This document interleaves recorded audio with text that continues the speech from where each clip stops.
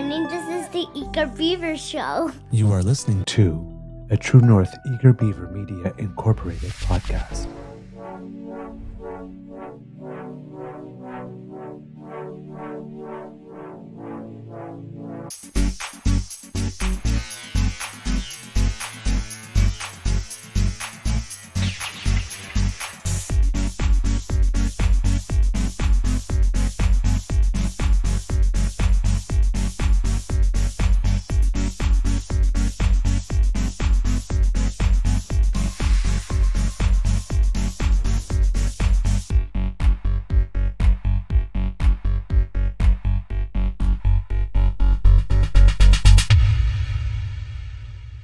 The True North Eager Beaver podcasts are proudly brought to you by our founding sponsors, the Misfit Mysteries from Corvid Moon Publishing, your source for science fiction, fantasy, and cozy mysteries featuring a broad diversity of characters, CanadianTarot.com, your uniquely Canadian online eclectic tarot community, and the Peppermaster, hot pepper sauces made from farm-fresh ingredients to thrill your taste buds and expand your mind.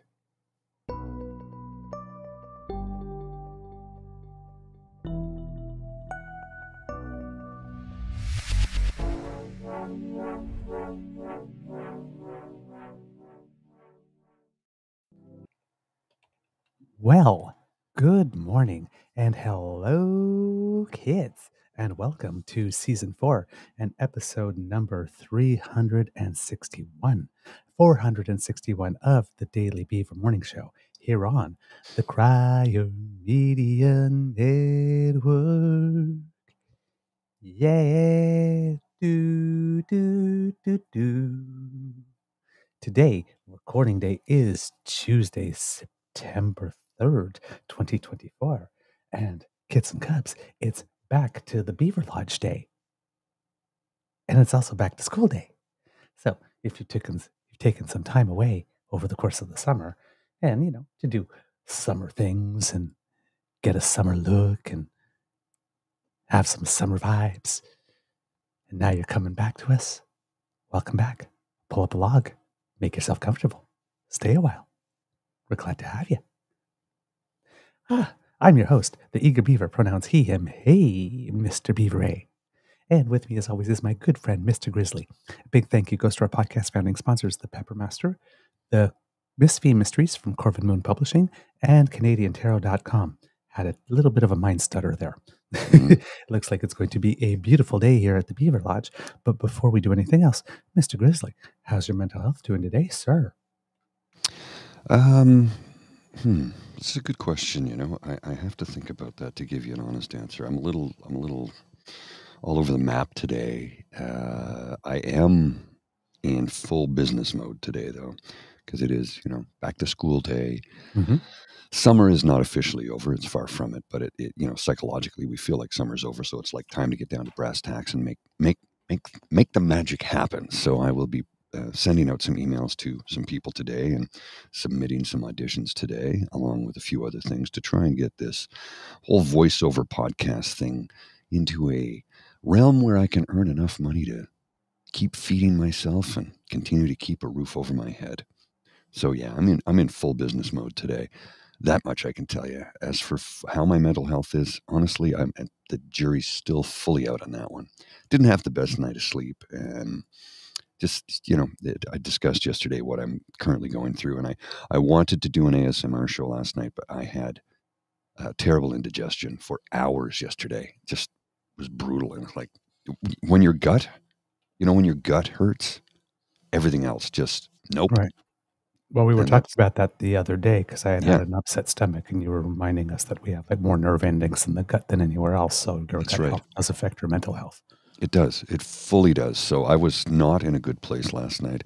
I'm going to do some ASMR stuff later today, though, because I need to get the channel operational. Well, it's operational, but I need to get it back to a regular pace.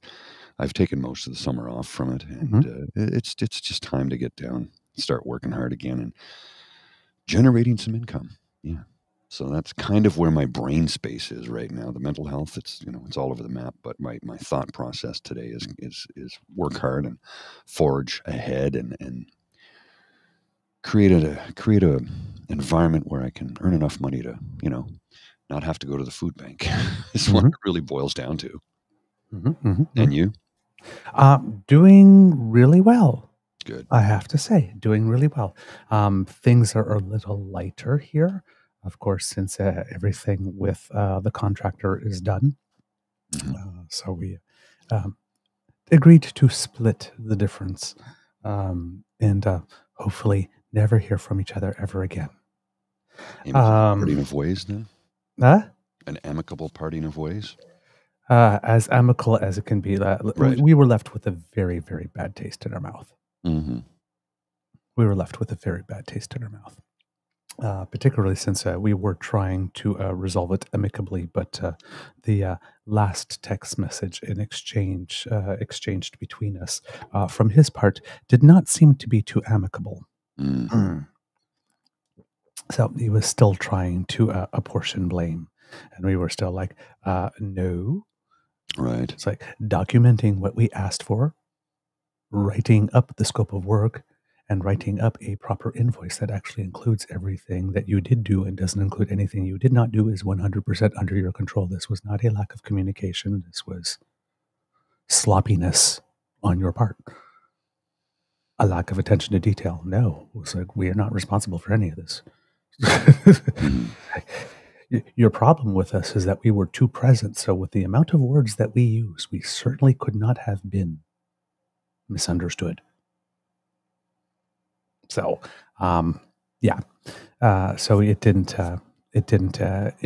end as friendly as we had hoped. Let's put it that way. I'm not sure he's aware of it because we just decided, you know what? It's like, are we going to fight for an extra $500 here, or are we going to buy ourselves some peace? So we decided some peace because we both have some beautiful opportunities coming up. I mean, Alex is teaching science for the first time, has an opportunity to maybe get a position in his own science lab. His article is I think it's fully published now, or they're waiting on one last revision, one or the other, but some people are already citing it, so it's already up in some version. But if I know it's actually finally punished, I will provide a link for people who would want to read it.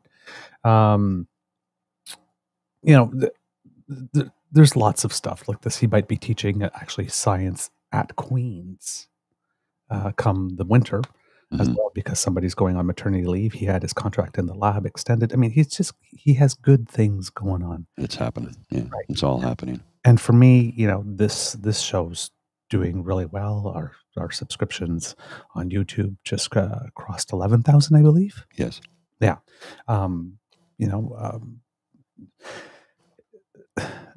We both have a lot to look forward to in endeavors. I've got a new curling season coming up. I'm pretty excited about it. Why carry that forward?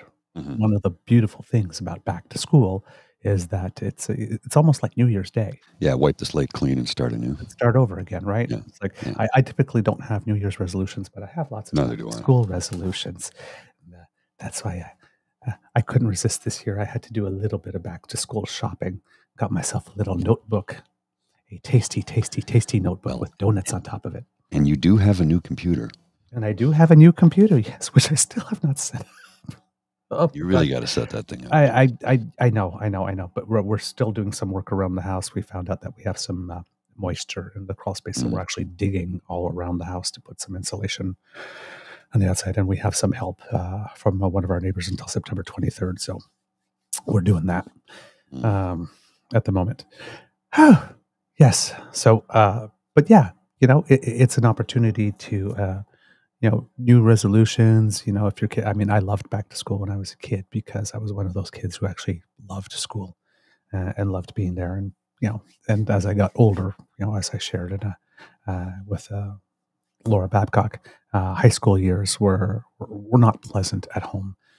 So I was always very, very eager for back to school because it gave me some place to be 10 hours a day. That wasn't home. But I loved the back to school shopping. The new clothes, the new Trapper Keeper, new there's lunch always box, the new outfit for first day of school, right? Yes. I mean, and that sure new was haircut. great.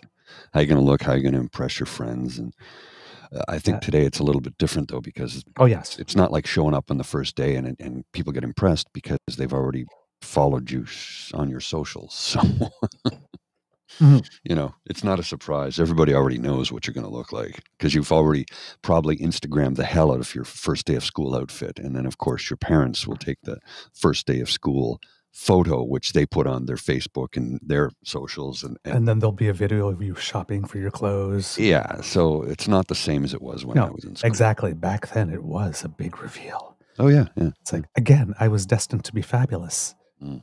First Tuesday in September, work the runway, sweetie. Never did that. I've always been a bit of a fashion maven. Fashion, baby. Yes, you are. You have lots of style, my friend. Oh, thank you. It is clear you have gay friends. Yeah. As opposed to, there's a... Uncles, too, you know. Yes. There was a picture of, I hate... It's almost always her, but Sarah Sanders. The other day, Sarah that Huckabee was Sanders? Yeah, Sarah Huckabee Sanders. The other day, that was in a dress that everybody turned around. So did somebody get rid of some curtains? And it's like, ooh, once again, you have no gay friends, like not even one who's in the closet. Oh, that bad? Yeah, because listen, we gays. It's like, you know that expression, when you see something, say something. We usually apply that for terrorism or like bags left somewhere in an airport or train station. That's us with fashion. Right. If we see something, we have to say something. It's almost like OCD. It's like, girl, no. Because so if nobody's told her, at least not only does she not have any open gay friends, she doesn't have any even that are in the closet around her. She just has none. It's very sad. So, and there's been some comments also on the web about some stuff. It's like, yeah, you have no gay friends, right? Tell me tell me you're not aware you've ever met a gay person. Okay. So, you know, you're talking about us like you know us, and clearly you don't. Based on your comment, if that's your opinion of us, you've never met any of us. I'm just like, sorry. Good to know. Oh, man. So yeah, back to school is wonderful, and it's going on all across the country today. Quebec started last week. I'm not sure if there's other provinces that start earlier. Quebec is unique in that.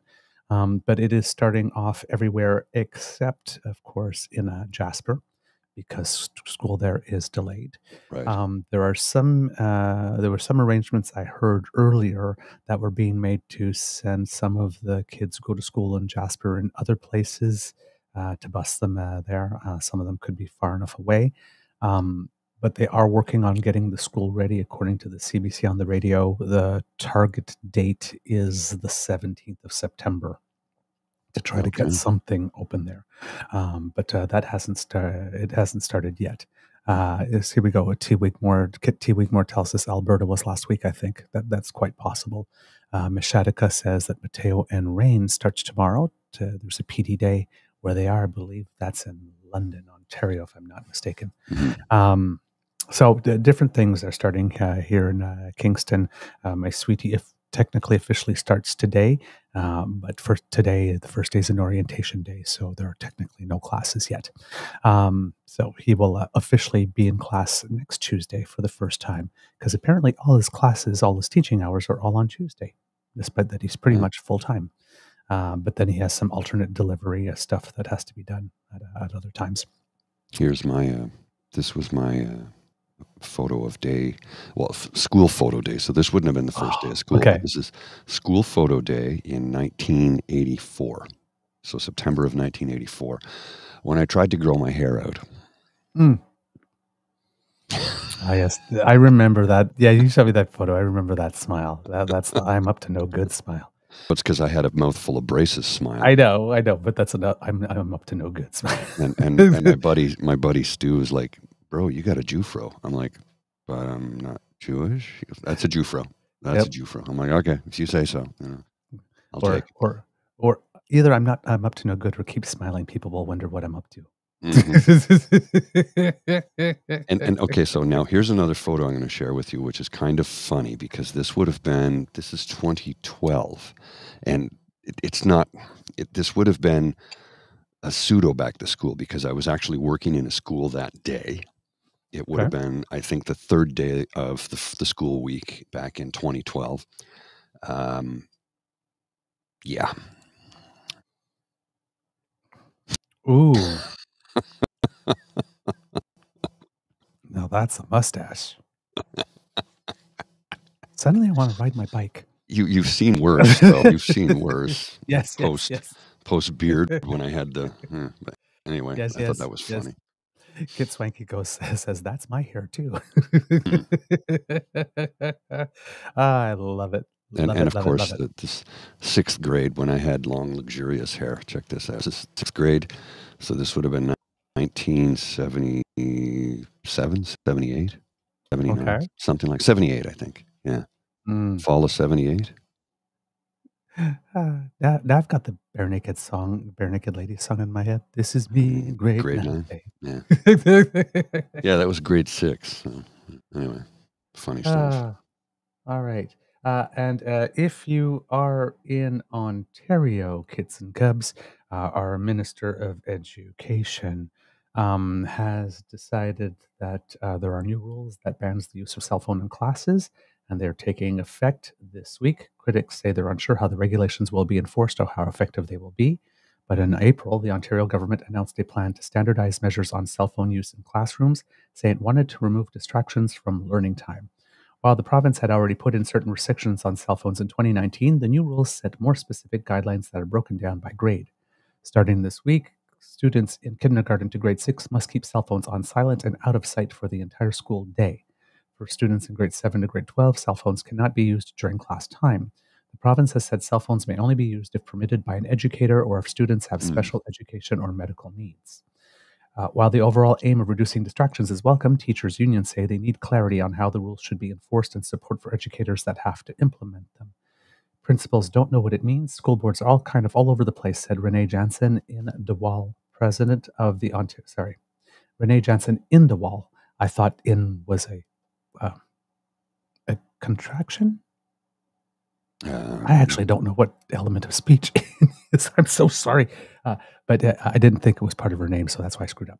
Okay. Said Renee Jansen in De Waal, president of the Ontario English Catholic Teachers Association. Quote, I have teachers calling me who are just beside themselves.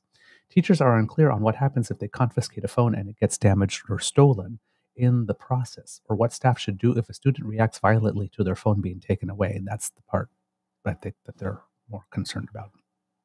So it's the same thing as back in the day when we had the vaccine passports, and people were wondering, well, what if somebody asks for someone to have vaccine passport and they decide to get violent, or you say you can't come in? We saw lots of video evidence of that, or aggressive or whatnot. It's like the person that's at the Walmart greeter who's getting paid minimum wage is like, you know what, walk right in.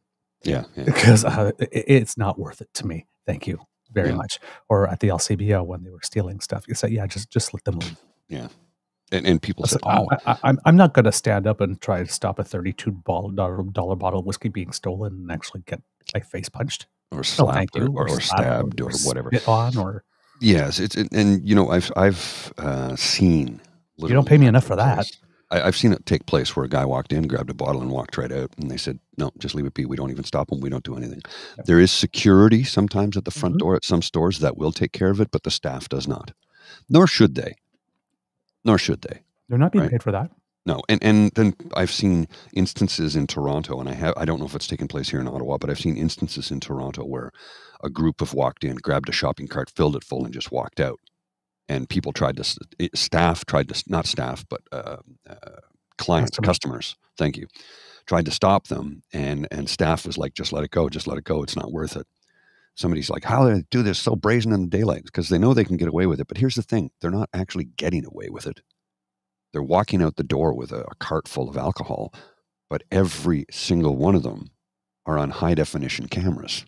Yeah, it's just not do it now, it's do it later. Yeah, you're getting caught. It's just not at the moment. You're getting caught later, and it is happening. Yeah. The government has said that students who don't abide by the rules will be asked to put their phones in a safe space in the classroom. If they don't comply, they'll be asked to go to the principal's office. David Maston, first vice president of the Elementary Teachers Federation of Ontario, said there are questions about how effective the rules will be. The principal will deal with them, and then what happens 5 minutes later is that child returns to class. These are the things that are on the ground and that we don't yet have answers on, he said. Karen Littlewood, president of the Ontario Secondary School Teachers Federation, said she's concerned about the burden on teachers. Quote, a lot is expected of teachers right now. Education Minister Jill Dunlap, the new education minister, because Lecce got shuffled out, and then we had Todd Smith, and then Todd Smith decided that he wanted to leave for a position in the energy industry, which is really interesting because his background pre-politics didn't have anything to do with energy, but oh well. Wasn't a natural career progression based on what his field of expertise was. Let's just put it that way. Somebody failed forward quite well, actually. Several provinces are cracking down on cell phone use in class this fall. Last week, British Columbia announced a bell-to-bell restriction on phones. Earlier in August, Saskatchewan announced that students won't be allowed to use cell phones in class in the new school year. Manitoba, Alberta, Quebec, and Nova Scotia have also moved to restrict cell phone use in class. Littlewood with the Secondary Teachers Union argued that the Ontario-wide rules for cell phones in schools are, quote, not the biggest issue in education right now. Quote, what we need to be doing is addressing the broader issues in education like class sizes that are too big, unqualified teachers in the classroom unable to fill positions within education, and lack of resources and support, she said. And when we're talking about class sizes in Alberta, I saw some tweets going on over Labor Day weekend about some people that found out that one of their classes, I think it's elementary school, will have 53 kids in it. 53. That's way too much. It's like that's entirely too much. When we read what was recommended by the Alberta Teachers Association, I think, just between 23 and 27, depending on the grade, it can hit up to 30 when you're like grade 10 to grade 12. But after that, but that's about it. 53. More than 2 to 1. So I have depending on the grade. I'm not going to show this photo, but Vim sent me a photo of her when she was, I don't know what grade you're in this photo. Oh, yes. She's like brown Farrah Fawcett, and I'm like, damn, girl, you fine. Oh, yeah, Vim's a very elegant lady. Oh, yeah, but this is like well, that was a high school photo. Settle down, ma'am. Bridget's over here flabbergasted that I would say something like that. It's not rude. She's very pretty. It's not rude if it's true. It's not rude if it's true. Settle down. That was a high school photo. Let's see it. Let's see it. Let's see it. I don't have permission to share it yet. Okay. So. Kid Vim, let us know if you've seen it. And kids, if you have any pictures of you in school and you want us to take a look at them or show them, please do. Please do. Yeah, that would be fun. Yeah. Yes. So, yes. Let's see what else. What have I got here? Many school boards have already developed their own cell phone policies before the province's new rules were announced, Littlewood said, adding that she's spoken to teachers who feel the new ban won't change much. Maston with the Elementary Teachers Union also said the new policies, quote, do very little. To address deeper problems, he pointed to cyberbullying, violence, and harassment in schools as major concerns for educators. Quote, those are the issues we needed to be addressed, and they weren't, because once again, the Conservatives controlled something that they could to create the illusion of action because they've got no solutions, answers, or intentions of doing anything about the real problems. At the Toronto District School Board, the board's code of conduct already says mobile devices are only to be used for education purposes. The board said it has briefed staff on the new province-wide rules. TDSB administrators and staff have been provided with detailed information regarding the minimum requirements for cell phone mobile device use in school to be implemented for September, spokesperson Emma Moynihan wrote in an emailed statement. The Peel District School Board said principals would be working with staff, students, parents, and guardians to, quote, facilitate understanding of the new requirements. This will take place through assemblies, conversations, and collaborations in schools, it wrote in an update to the parents. In Northern Ontario, the Rainbow District School Board, I like the name of that, said it would be working to, quote, foster positive school climates for students. Eliminating distractions will protect instructional time and enable educators and students to focus on teaching and learning, Director of Education Bruce Bourget wrote in a statement. Along with its new cell phone rules, the province is also banning vaping on school property. Yes, starting this academic year. Why did they wait so long? Vaping's been a thing for about a decade at least now. Yeah. Oh, Kit Fim says, go ahead. Okay. All right. I wanted to make sure. I don't want to just show without permission. So here we go. This is the lovely Vim when she was but a high school girl. Oh my! Fawcett. Hello. Yeah, right. You needed a wind machine with that. Yeah. Fashion. Yes. Look at that smile. $1 million smile. Yes. Ooh, lovely, lovely. We like it. Back to school must have you were popular, weren't you? I hope you were. You would have been popular with me, that's for sure. Oh yeah, no. There's something in the eyes when you look at people as you're cool. Mm-hmm. Listen, I was very attracted to cool people. So yes, because I was totally uncool when I was a kid. Oh my God, I was the furthest thing from cool. I think I was in university the first time somebody said I was cool. I was sat there going like, what? When did I get promoted? It was like everything that was uncool about me in high school because I was different was cool about me because I was in university because I was my own person. Mm-hmm. So kids or parents, if you have some kids who are in high school who are watching like this and they feel a little bit like an outcast, wait. Wait. Somebody's going to find you cool. It's just time released. Well, we all come into our own at one point or in time or another, and you have to remember. And if any, look, we don't have really a high school audience on this program, but right. I think the bulk of our audience is between 24 and 35 right now. If I looked at the most recent demographics, but for those of you who may be watching, who are starting your last year of high school, and maybe you've thought, well, I'm not cool, I'm not this, I'm not that. Don't worry about it. 90% of the cool kids in high school, they've peaked. They've already peaked. That's it. And I'm not trying to downplay anybody. If you're a cool kid in school, I hope you continue to be a cool kid for the rest of your life. And I hope you find happiness. I hope you find a career that is fulfilling. Honestly, I mean that, because I don't wish harsh things on anyone. But for those of you who are feeling like I'm left out, I'm the last one, don't worry. Your day does come to you. And the best part is it'll come to you at a point in time in your life when you have a lot more self-confidence, when you feel better about yourself, when you know what you're doing is what you're supposed to be doing. The imposter syndrome may stick with you. Maybe it won't. Some people it sticks with forever. Myself, I have that often. I have days when I feel that. Then I have days when I'm like, no, I got this. I know exactly what I'm doing. We're only human, and we're going to feel those emotions. But please understand that if you're going back to school today and you're struggling with, I'm the last one picked at the sports team, I'm the last one picked for this or that, don't worry about it. This is but a mere blip in the timeline of your life. Don't let it change the rest of your life for the worse. Use it for the better. Hey, you didn't get picked today. That's okay. Next week, next month, next year, next decade, I'm the one doing the picking. Right. Remember that. Right. Indeed. Those are words of wisdom a little early today, Mr. Grizzly. Well, I agree. I agree very much. Also in education news. Oh my goodness. Wait till you see these photos. Miss Shattuck, can I share these? Because if I can share them, I'd like to. We got some back to school photos. Yay! Mohan and Miss Shattuck when they were, but we young lads. We young ones, I should say. Kid Pim says that picture was from, those were my AC/DC days. Oh, nice. Argus Acres Aquanet was awesome, wasn't it? Mm-hmm. My God, that would hold. Ooh, the aqua. Of course, your hair was like crispy, but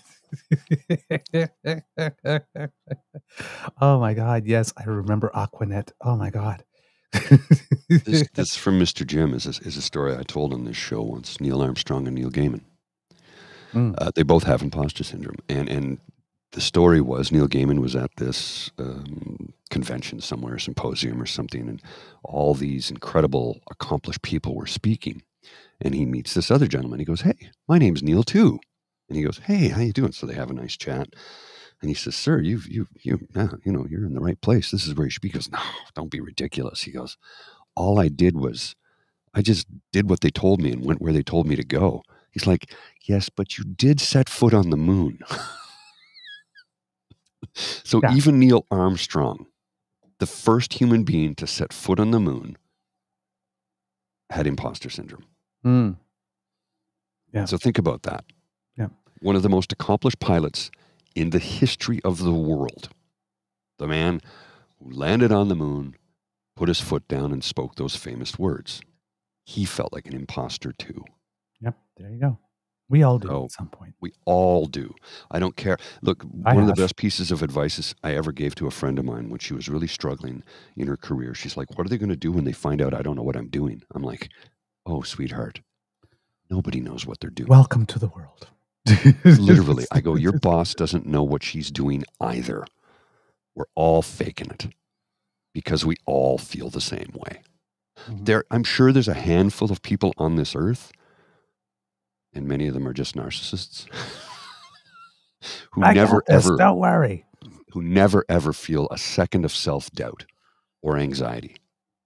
I'm sure there are those people in this world. I've yet to meet a single one of them. Mm-hmm. Yep.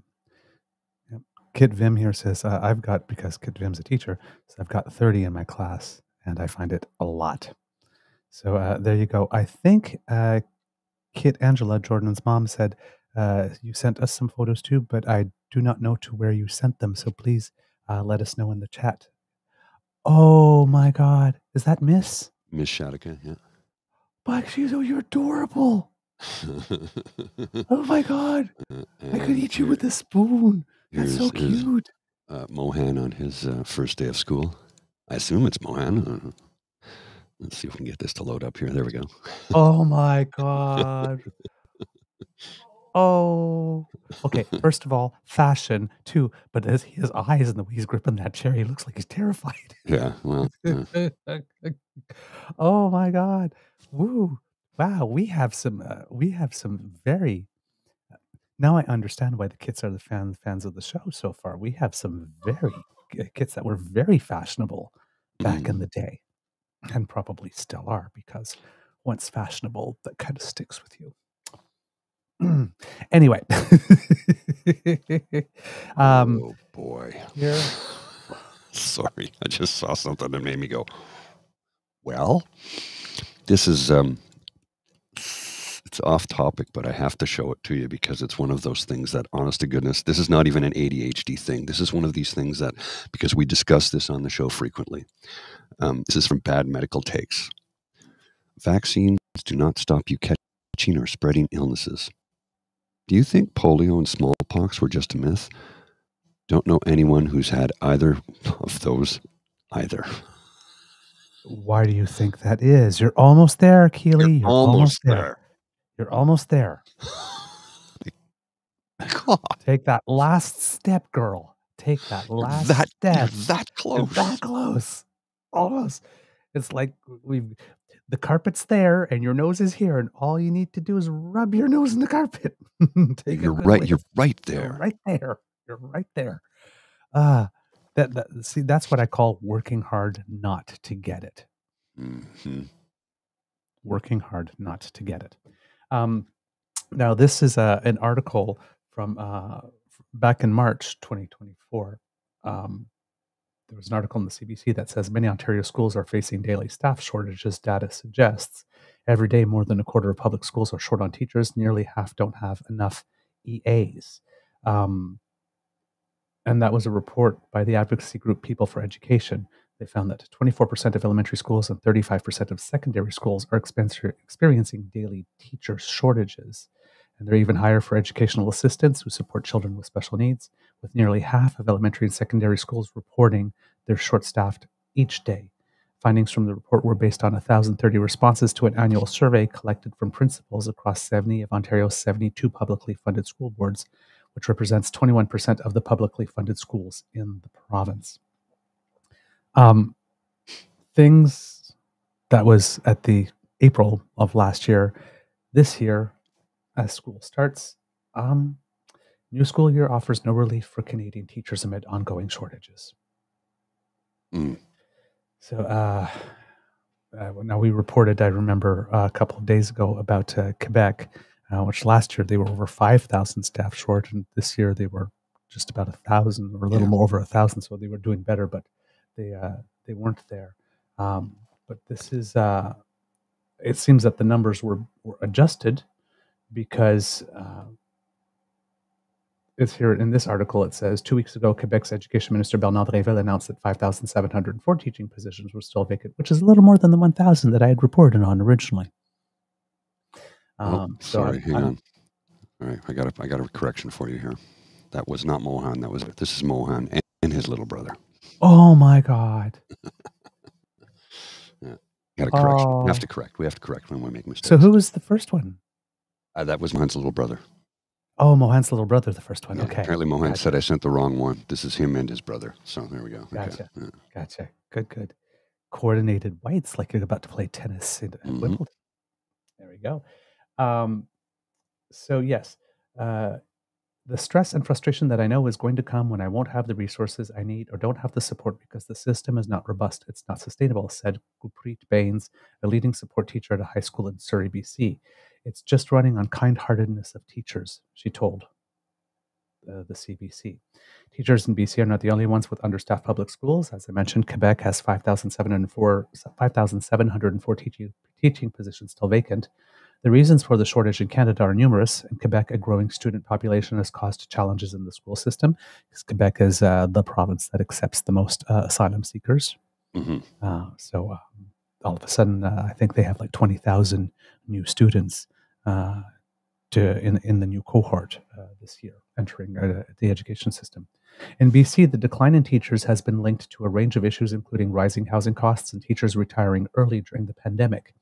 Bain said the shortage is driven by poor working conditions and lack of funding, leaving teachers like her, quote, doing a lot more with a lot less. It's not a greedy teacher asking for more money, or it's not a teacher asking for more prep time. It's because it's needed. Following the pandemic, Surrey School Superintendent Mark Pearman said, quote, the biggest item that really has been hitting them is population growth. We're growing as a system, not just in Surrey, but in British Columbia, said Pearman. We were able to recruit teachers from Ontario, Alberta, and vice versa, but we're all in the same boat at this point in time.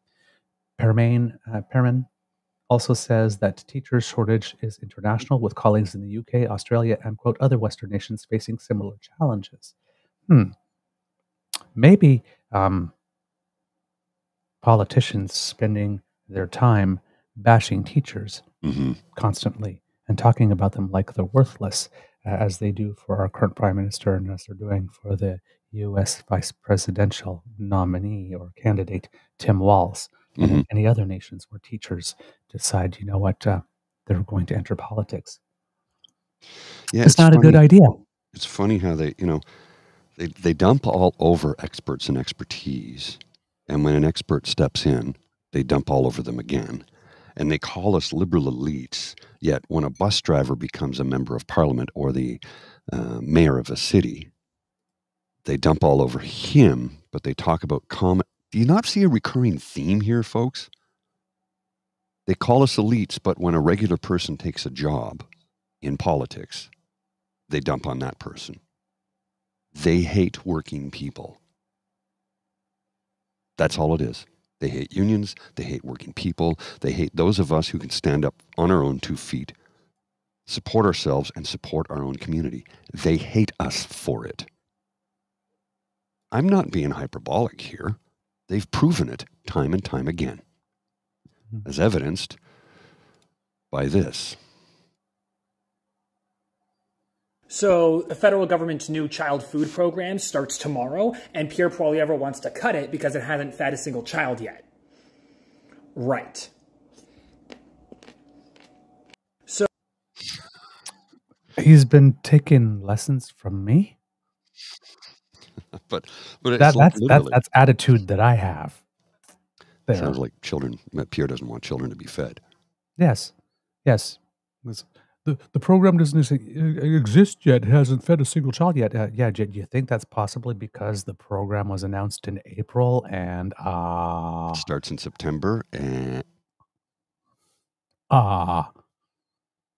He wants to crush it before it begins. But this is his thing. He's been doing this constantly on everything. I'm not going to comment on something that doesn't exist yet. Why would I oppose it? It doesn't exist yet. Because he did it with dental care. He did it with, God knows what it is. I mean, this is like the third or fourth time that he does this.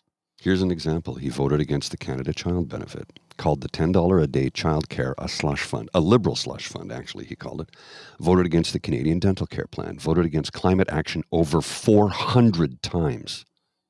Help raise the retirement age from 65 to 67. Yeah. He hates you. He wants your vote so he can have power over you. Yep. The conditions in classrooms are also coupled with the changing nature of employment. With remote work and flexible hours being options now, Permain says that people ask, quote, do I want a traditional 9-to-5 job or do I want some flexibility? Isabelle Allaire, a French teacher at Lester B. Pearson English School Board in Montreal, has seen the impact on students when teachers are called to substitute and teach in subjects outside of their expertise. Quote, it has been an ongoing problem, especially in my field. There is a great shortage of French second language teachers, and every year it's the same song and dance. We're looking for more teachers. According to Allaire, a teacher's steady presence in the classroom creates routine and structure that motivates students to learn and thrive. Without that, quote, the lack of structure and the lack of expertise will be very apparent, and the students will suffer, she said. Judy Kelly, chairperson of the Lester B. Pearson School Board in Quebec, says there's a demand for French teachers across Canada that isn't being met. It's probably the largest challenge we have is to find qualified French first or second language teachers, she said, noting there's a draw for some teachers into the college system.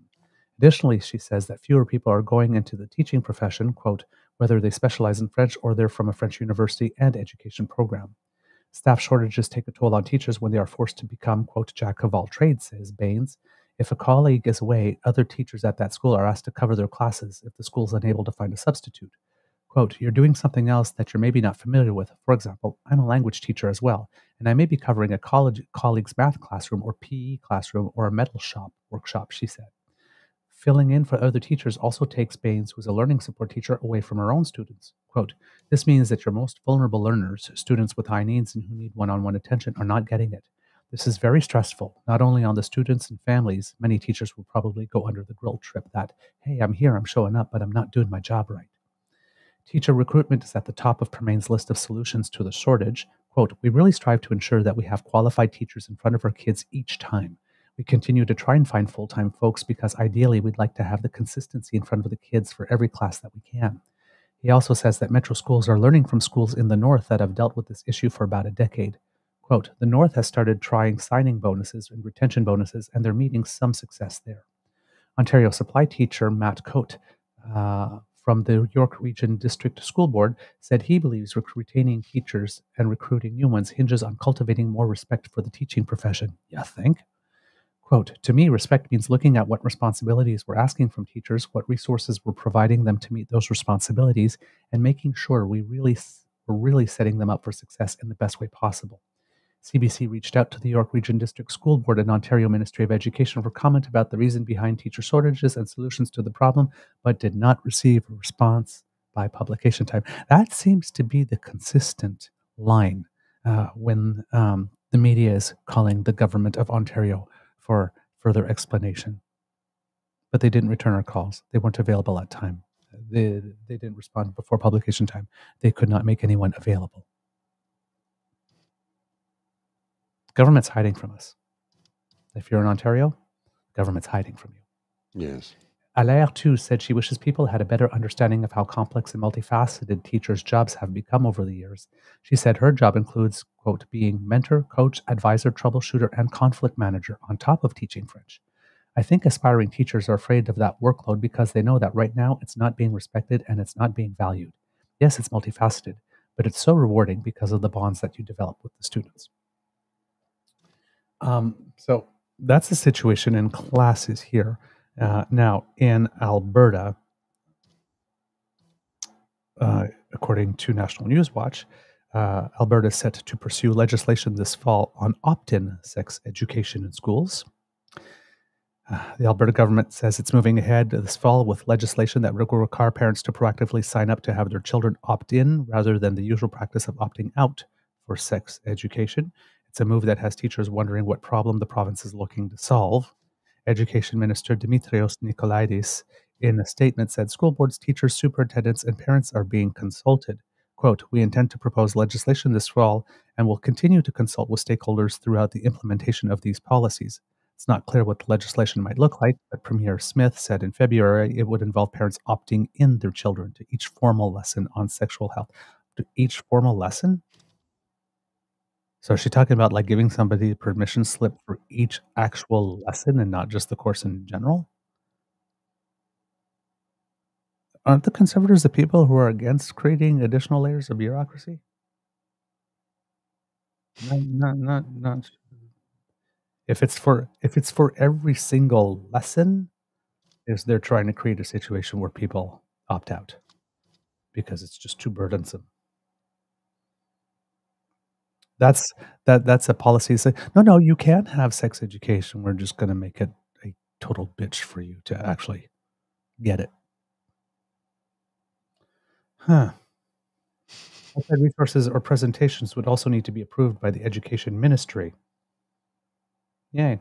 Jason Schilling, president of the Alberta Teachers Association, said that there are a lot of unanswered questions after a spring consultation about the proposed bill. And if you're in Alberta, one of the most recent episodes of The Breakdown with Nate is a discussion with Mr. Schilling from the Alberta Teachers Association. So please check that out. He said sex ed is taught using materials vetted by Alberta Health Services, and parents are already given the chance to opt their children out of the classes. Mhm. I don't necessarily understand what was broken that needed to be fixed. When we pressed government, there was no real understanding of what this would look like. The public school divisions in Edmonton and Calgary have said they are waiting for more information from the province. Quote, requiring parents to opt in does not serve to add any additional parental control, Edmonton Public School Board Chair Julie Kushik wrote in a letter to Smith. She said sex ed is factual and age appropriate, and opt-in models only adds administrative red tape for schools. See? Mhm. Opposition NDP education critic Amanda Chapman said United Conservative Party government's, quote, bizarre proposal creates information barriers and distracts people from issues like underfunded schools and overcrowded classrooms, especially if you have a leadership review coming. Yeah. She added that the province's current opt-out model is working. Quote, we haven't seen complaints from parents about that. I'm not entirely sure what the motivation would have been. The fall legislature sitting is set to begin in late October. Chapman said before that the premier needs to be open about who was consulted and how the legislation will benefit students. She's never open about this. And when it comes to the whole pronoun thing, every single premier so far in the nation that has pursued that in some way has been completely opaque with regard to who asked for this and how did you come to this decision and what expertise did you rely on. Mm-hmm. Because nobody asked for it really, and there is no expertise that recommends it. They actually can't answer the question. Or if they did answer it honestly, it would kind of go against all the rationales that they said for which they're doing this in the first place. So we can't have that, can we? Goodness, no. Yes. Schilling said the proposed law could have students missing out on valuable information at a time when Alberta is experiencing high rates of sexually transmitted infections. Preliminary data from the province says cases of gonorrhea ticked up 1,334 in the first quarter of 2024 from 1,247 in the same period in 2022. Chlamydia also went up to 4,234 cases from 4,030. Dr. Amita Singh, an infectious disease specialist with the University of Alberta, said higher rates could be tied to people across the prairies using stimulant drugs like meth or less likely to practice safer sex and connect with multiple or anonymous partners. A lack of education could also be a reason for higher rates of sexually transmitted infections, said Katie Ayres of SafeLink Alberta, a Calgary nonprofit focused on reducing risks tied to sexual activity and substance use. Ayres said that there's a lot of flip-flopping over which topics get discussed in sex ed, including sexual health, consent, physiology, and sexuality. The solutions she suggested may start at home. I would encourage folks to think about it as their responsibility more as a parent instead of assuming that schools will be covering everything. It's just a reiteration of what's been covered in school, then that's great, but chances are parents will bring up some things that kids have not heard. Also in Alberta, Danielle Smith has promised to go ahead with her gender policy that, again, nobody asked for. Yeah. And just a reminder that when she came out with those policies, when they were asking her, what problem are you trying to fix here? she wasn't actually trying to fix a problem. She said stuff like, there have been some organizations advocating for those treatments to be done younger and younger, and I guess I'm uncomfortable with that. Well, tough cookies, learn to cope with your feelings. I don't want any child to feel regret for their decision, or feel that they made it prematurely. That's why we want to make sure we take the extra time so that those kids are making decisions so that they can live with the consequences. She's basically saying the entire time that she's doing this to prevent things that have not happened yet under the policy that allowed it from happening in the future. So she's not, it's almost like pre-crime. Yeah. Very similar to it. Except it's not a crime. Wanting to be called what you identify as is not a crime. So yeah. So she's doing this preemptively. She's not even responding to an issue. So, but yes, again, leadership review coming. So she's throwing something to the red meat base here. So by wanting to say, parents, you're now going to opt in to sex ed. Look at how much more power you have. Whether you opt in or you opt out, it's the same thing. It's just a different process. It's literally action for action's sake to create the illusion of being attentive. But it adds layers of bureaucracy, and it makes it more difficult for people to access, especially if you have to approve every lesson, participation in every lesson, and not just, okay, for the next 5 weeks, we'll be doing the sexual education block. Do you want your kid pulled out for the next 5 weeks? Or it's like, if it's absolutely every lesson that contains something that could be related, that's a lot of paperwork, a lot of permission slips. So that's what's going on in Alberta education-wise. And I believe I had one more back-to-school story for us kids and cubs here. Or maybe that is everything. Just taking a look here. Oh, yes. The BC Conservative leader outlines his views on energy and education and podcast appearance. This also is from National News Watch, because, as we mentioned, there's been some changes in BC, and the BC United Party has essentially folded and, for all intents and purposes, joined the BC Conservative Party. However, the BC Conservative Party seems to be led by a man who also has an issue with trans kids, also has a problem with climate change being a real thing.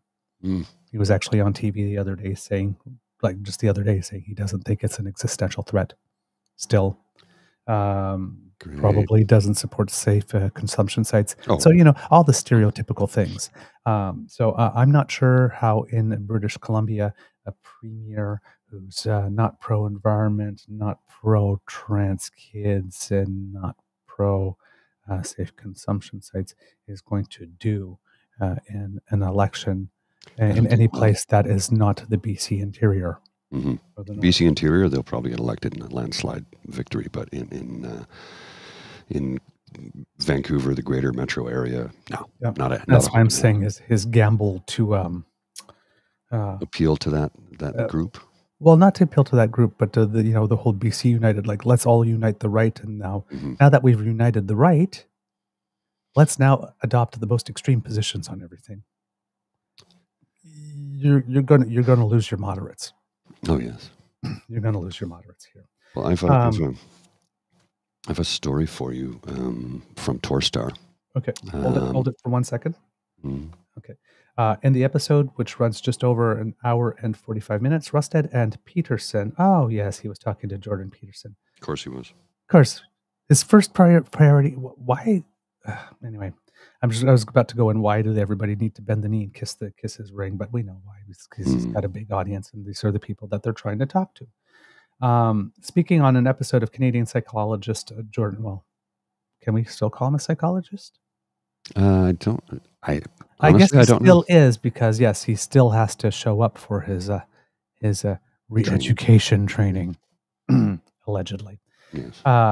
So speaking on an episode of his podcast released Monday, Rustad said he also wants to get rid of the carbon tax, which he says taxes people into poverty, quote, in, quote, a vain attempt to change the weather. I don't know how that's going to work out. No, nobody's trying to change the weather. People are trying to prevent the planet Catastrophic from climate change. warming to a degree that would bring catastrophic events on the regular, not to change the weather. Again, if you do not know this, you should not even be attempting to lead a province. In the episode, which runs just over an hour and 45 minutes, Rustad and Peterson discussed a variety of topics, including his revival of the BC Conservative Party as an election contender, energy and education policy, and, quote, cancel culture. Rustad says the education system in British Columbia, quote, is teaching kids what to think rather than how to be critical thinkers. Mr. Rustad, you don't want more critical thinkers. God, no. They don't want that. That's a lie. And some materials in the system, quote, are designed for more of an indoctrination than teaching kids important skills. Oh, my God. The party leader also says it was crazy for the former BC Liberal Party to have banned nuclear power, saying the provinces need to have a conversation about reconsidering its position, tying high energy costs to lower living standards, blah, blah, blah. But yeah, okay. So we basically know what his stance on education is. Teachers are there to corrupt your children, and they're all evil. Yeah. Okay. Thank you. Next. No kidding. Yeah. Not impressed with this guy already. Hopefully, you know what? Hopefully, this is another situation of just keep him talking. Keep him talking. Well, like I said, I've got a story here I want to relay to you. And this involves healthcare. It involves conservatives, and it involves supervised consumption sites. From the Toronto Star, this is called a contributing individual, an opinion piece. It's called In Their Own Voices. And the lead is, I've used a Toronto supervised consumption site for a year. What it's really like in these facilities. Doug Ford is bent on shuttering. The Ford government announced plans to close most supervised consumption sites in Ontario, the very places that have changed my life, writes Kevin Wilson. Instead of quicksand threatening to engulf me, I feel like I have enough of a toehold, along with the outstretched arms, to finally climb out. Kevin Wilson writes about his local supervised consumption site. Imagine learning that someone you deeply care for has suddenly died, and their death was entirely preventable. It's a feeling most addicts have come to know well, especially in the past decade as the street drug supply has grown ever more toxic and lethal. The shock and the grief and the rage. That's pretty much exactly how I felt when I learned that our Premier and his Minister of Health planned to close the Queen West supervised consumption site, along with 4 other sites in Toronto and another 5 across Ontario. I'm not nearly the voracious consumer of news I once was. Addiction and homelessness have a way of doing that to a person, but by some strange coincidence, I decided to have a peek at Google News just a few hours after the Ford government's recent announcement. The news was horrifying, but not a complete surprise. In recent months, Conservative politicians at all levels of government across Canada have been using increasingly bellicose rhetoric to attack the harm reduction model of addressing substance use. Supervised consumption sites are perhaps the most visible manifestation of harm reduction. These sites provide a safe environment, sterile tools, and are staffed by healthcare professionals and trained harm reduction workers for people to use drugs with less risk. Taken together, the impending closure of all 10 sites is a gut punch. But the Queen West supervised consumption sites has particular personal resonance. I was buzzed through its doors the first time I had ever availed myself of an SCS about a year ago.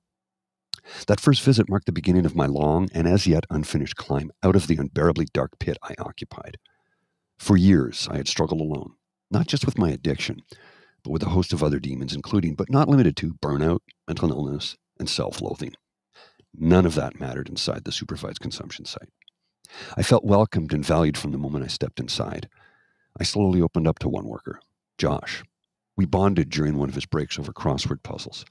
He's since moved to another role with another agency, but another harm reduction worker who remains in contact with me told him he asks about me often. I kept coming back. And since that first visit, a transformation has taken hold. Words like addict, homeless, and crazy are no longer words that define me. Rather, they've become words that serve to help inform who I have become in the here and now. But I am so much more than just those three words. I am a parent, friend, daredevil, raconteur, and despite my best efforts to not be, I am also an activist, apparently. Whatever doubt I may have had about my activism went out the window days ago, courtesy of Doug Ford and Sylvia Jones, and for good reason. The Queen West site provided me with more than a place to safely use drugs. The staff provided medical attention when I needed it, food and snacks when I was hungry, water and juice when I was thirsty, a sympathetic ear and a hug when I despaired. Through them, I was connected with a phenomenal support worker from Parkdale Queen West Community Health Center, which operates the Queen West Supervised Consumption Site. They have been my advocate and biggest supporter. With their help, obstacles that seemed insurmountable have vanished. After I suffered a badly broken arm and required surgery, that worker and their colleagues were able to secure a respite care bed where I could convalesce. When it was time for me to be discharged, staff from the respite care facility and Park Queen West Community Health Center found me a shelter bed. Now, for the first time in what seems like an eternity, I see a path opening to stable, secure housing. Along the way, my drug use has fallen dramatically. Apparently, that's a thing that happens when despair gets replaced with hope. I can't say I've escaped that dark pit, but I no longer feel like I'm sinking. I feel like I have enough of a toehold along with the outstretched arms of people like Josh and my support worker to finally climb out. None of these things would have ever happened in a place our premier all but labeled a drug den in his announcements. The house where his brother, then Mayor Rob Ford, was filmed smoking crack, that was a drug den. Doug Ford, of all people, should know the difference. Yeah. Kevin Wilson is a recovering journalist, father, daredevil raconteur, and reluctant activist. Yep. That's a great piece of writing by an individual who has, what do we call, again, kids? Lived experience. Yes. An expert. An actual expert. On what it is to live with an addiction. Sticking with healthcare. And going to get help. Yes. Sticking with healthcare. Conservative premiers are privatizing healthcare one province at a time. Now, this is not a secret. We know this. But here's the thing that we need to talk about. From CBC News, politics. This report is an aha moment. We talked about this yesterday. The federal government has been paying far more to the provinces than they admit. Federal health transfers increased 212%, but the provinces only increased 158% of your health care. If your health care sucks, blame your premier. Mm-hmm. Now, National News Watch was carrying this as well. It says, despite castigation from provincial premiers over lagging federal contributions to health spending, an analysis of 20 years of health funding data shows that federal transfers have mostly outpaced increases to provincial health budgets. In 2023, federal health transfers amounted to $47.1 billion, a 212% increase over 2005.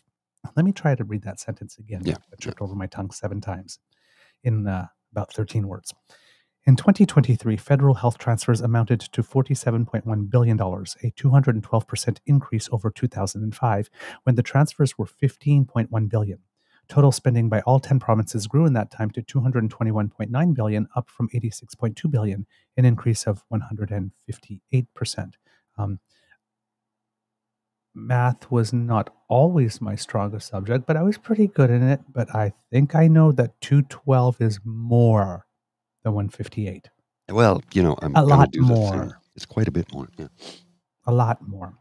The Canadian Press, in partnership with Humber College Story Lab, collected data on provincial health budgets and federal health transfers from 2004 to 2023 to track annual spending from the launch of the 2004 Federal Provincial Health Accord under former Liberal Prime Minister Paul Martin.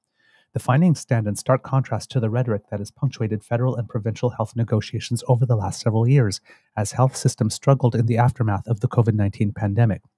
2 years ago, a shortage of health workers led to emergency room closures and extreme backlogs for services across the country, and premiers demanded the federal government pay a greater share of the health spending bill while complaining about inflation because the government was spending too much money. And it's this next paragraph that just kills me. Ahead, Former Manitoba Premier Heather Stephenson, after a meeting with her fellow provincial leaders at the end of 2022, said health spending used to be split evenly, but the federal share had slowly dwindled over time. That is a lie. It seems it's the other way around. Federal spending had increased, provincial spending had decreased. The numbers are here. And where's this story coming from? I'm reading it from CTV. Yep, some national news watch here.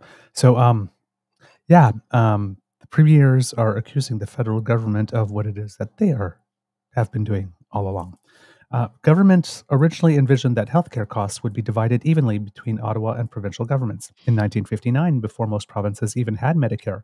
But the funding model shifted drastically in the 70s and has changed again many times since. Rather than slowly dropping off over the last 2 decades, as the Premier suggested, the data shows federal transfers actually grew at a slightly faster pace than provincial health spending since the Martin Health Accord in 2004. I'm going to guess that this is more than slightly faster.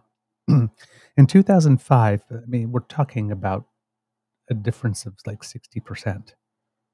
Yeah. In 2005, 2006, federal health transfers grew 39% in 1 year, while provincial health spending grew by 6%. Okay, 39 versus 6 is not slightly faster. It's not slightly. If the federal government had increased spending at 9% and the provinces had increased it at 6%, that would be slightly faster. 39% versus 6 is not slightly faster. No. Words have meanings, people in the media. And words are supposed to be your life, especially if you're in print. That meant the federal share of total health spending jumped from 20.7% from 17.5%. Federal healthcare spending was far higher during the COVID-19 pandemic because of specific transfers. Those extra funds stopped flowing in 2022-2023, by which time the federal share of total provincial spending had grown slightly to 21.2%. 20.7 to 21.2 is an appropriate use of slightly. That really wasn't acknowledged when premiers were clamoring for more federal money after the pandemic, Health Minister Mark Holland said in a recent interview. It was also not acknowledged in his recent negotiations with provinces as part of Prime Minister Justin Trudeau's proposed $196 billion health deal, which involves signing one-on-one agreements with each province. I understand the position of the provinces, huge demands on them, but we have been ensuring that we're providing the dollars that are necessary and required to help them in their health systems, Holland said. Now what we need to do is begin to transform how our system functions. We need to move from a crisis-based system where we wait until people are really sick and then we deal with it, to being upstream and avoiding illnesses and being engaged in prevention, has said every government for the last 40 years, but you don't do it.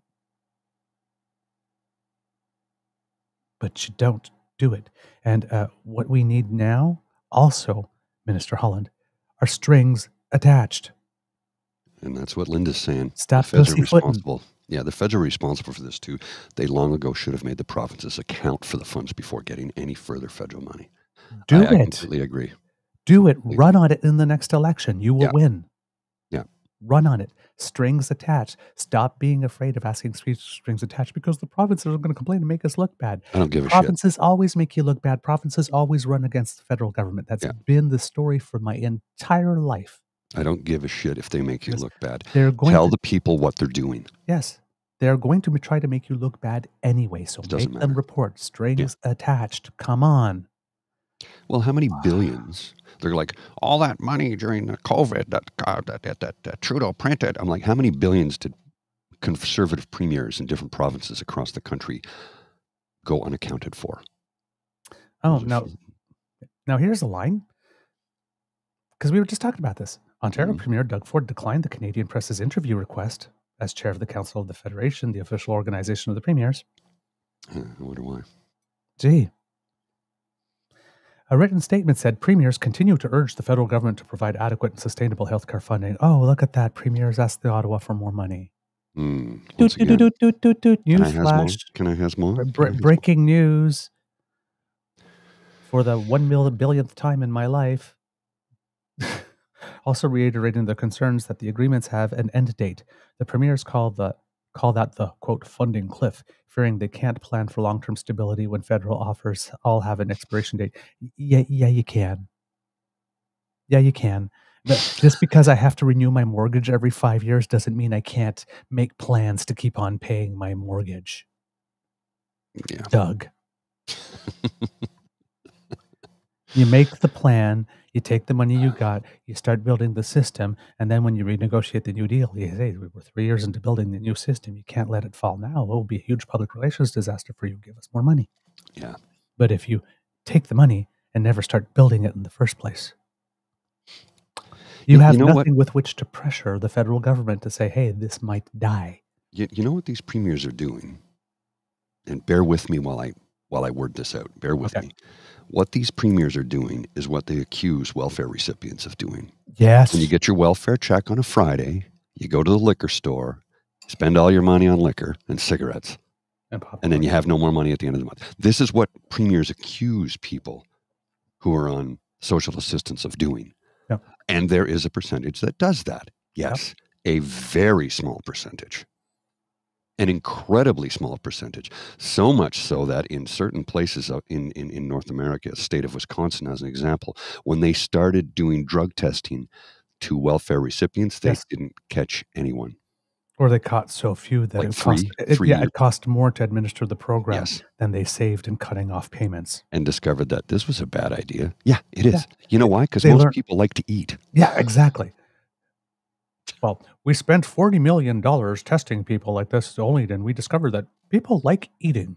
Yes. People and having a roof over their heads. People love a roof over their heads, indoor plumbing and electricity, and heat. And yes, Linda. They decided to spend on those things first. Who knew? Who knew? With Doug Ford, he is literally spending the money on alcohol. Right. Yeah. So they're doing what they accuse. The percentage of the population that cannot advocate for themselves because they don't have the power or the money or the voice. They're doing what they accuse these folks of doing, which has been proven time and time again that the percentage of folks that do that is very small. And you know what? Who gives a shit? Yep. In the sense that how you spend your money is how you spend your money. Yes. I do give a shit when it comes to people who may have an addiction and are not getting the help they need. But then again, we have provincial premiers who are closing supervised. Do you see the big circle that goes on here, folks? Once you get your money is yours to spend. And you Period. are constitutionally allowed to spend your money unwisely if that's what you wish to do. Do you know how many people I know who earn big money who spend it on the most ridiculous of things? Yeah. It's like the guy, the thing I was telling you about yesterday, the Northern Albertan, who's $1 million in debt because he makes $350 a year, but he's got to sell his big speedboat to get a bigger speedboat. Right. But that's what I'm saying. Like, listen, there are people that legitimately have it tough. All right. With what they're making.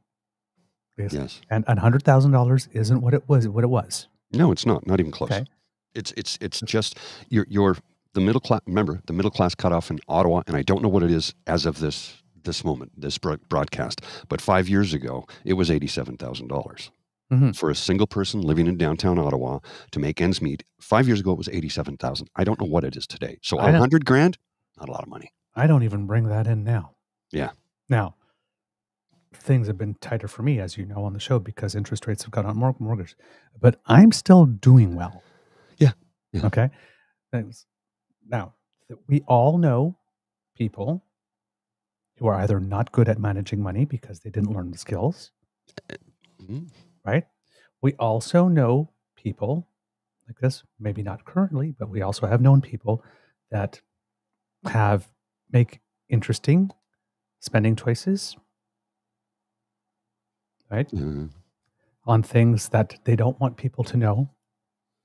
Yes. Like when you've bought that 12th pair of shoes this month. I don't know what you're talking about.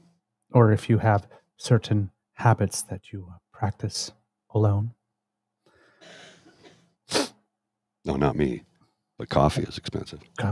But that's like having the daily coffee at Starbucks rather than having at home. There are always decisions that we can make up to a certain point, and then there's a point where we can't cut no more.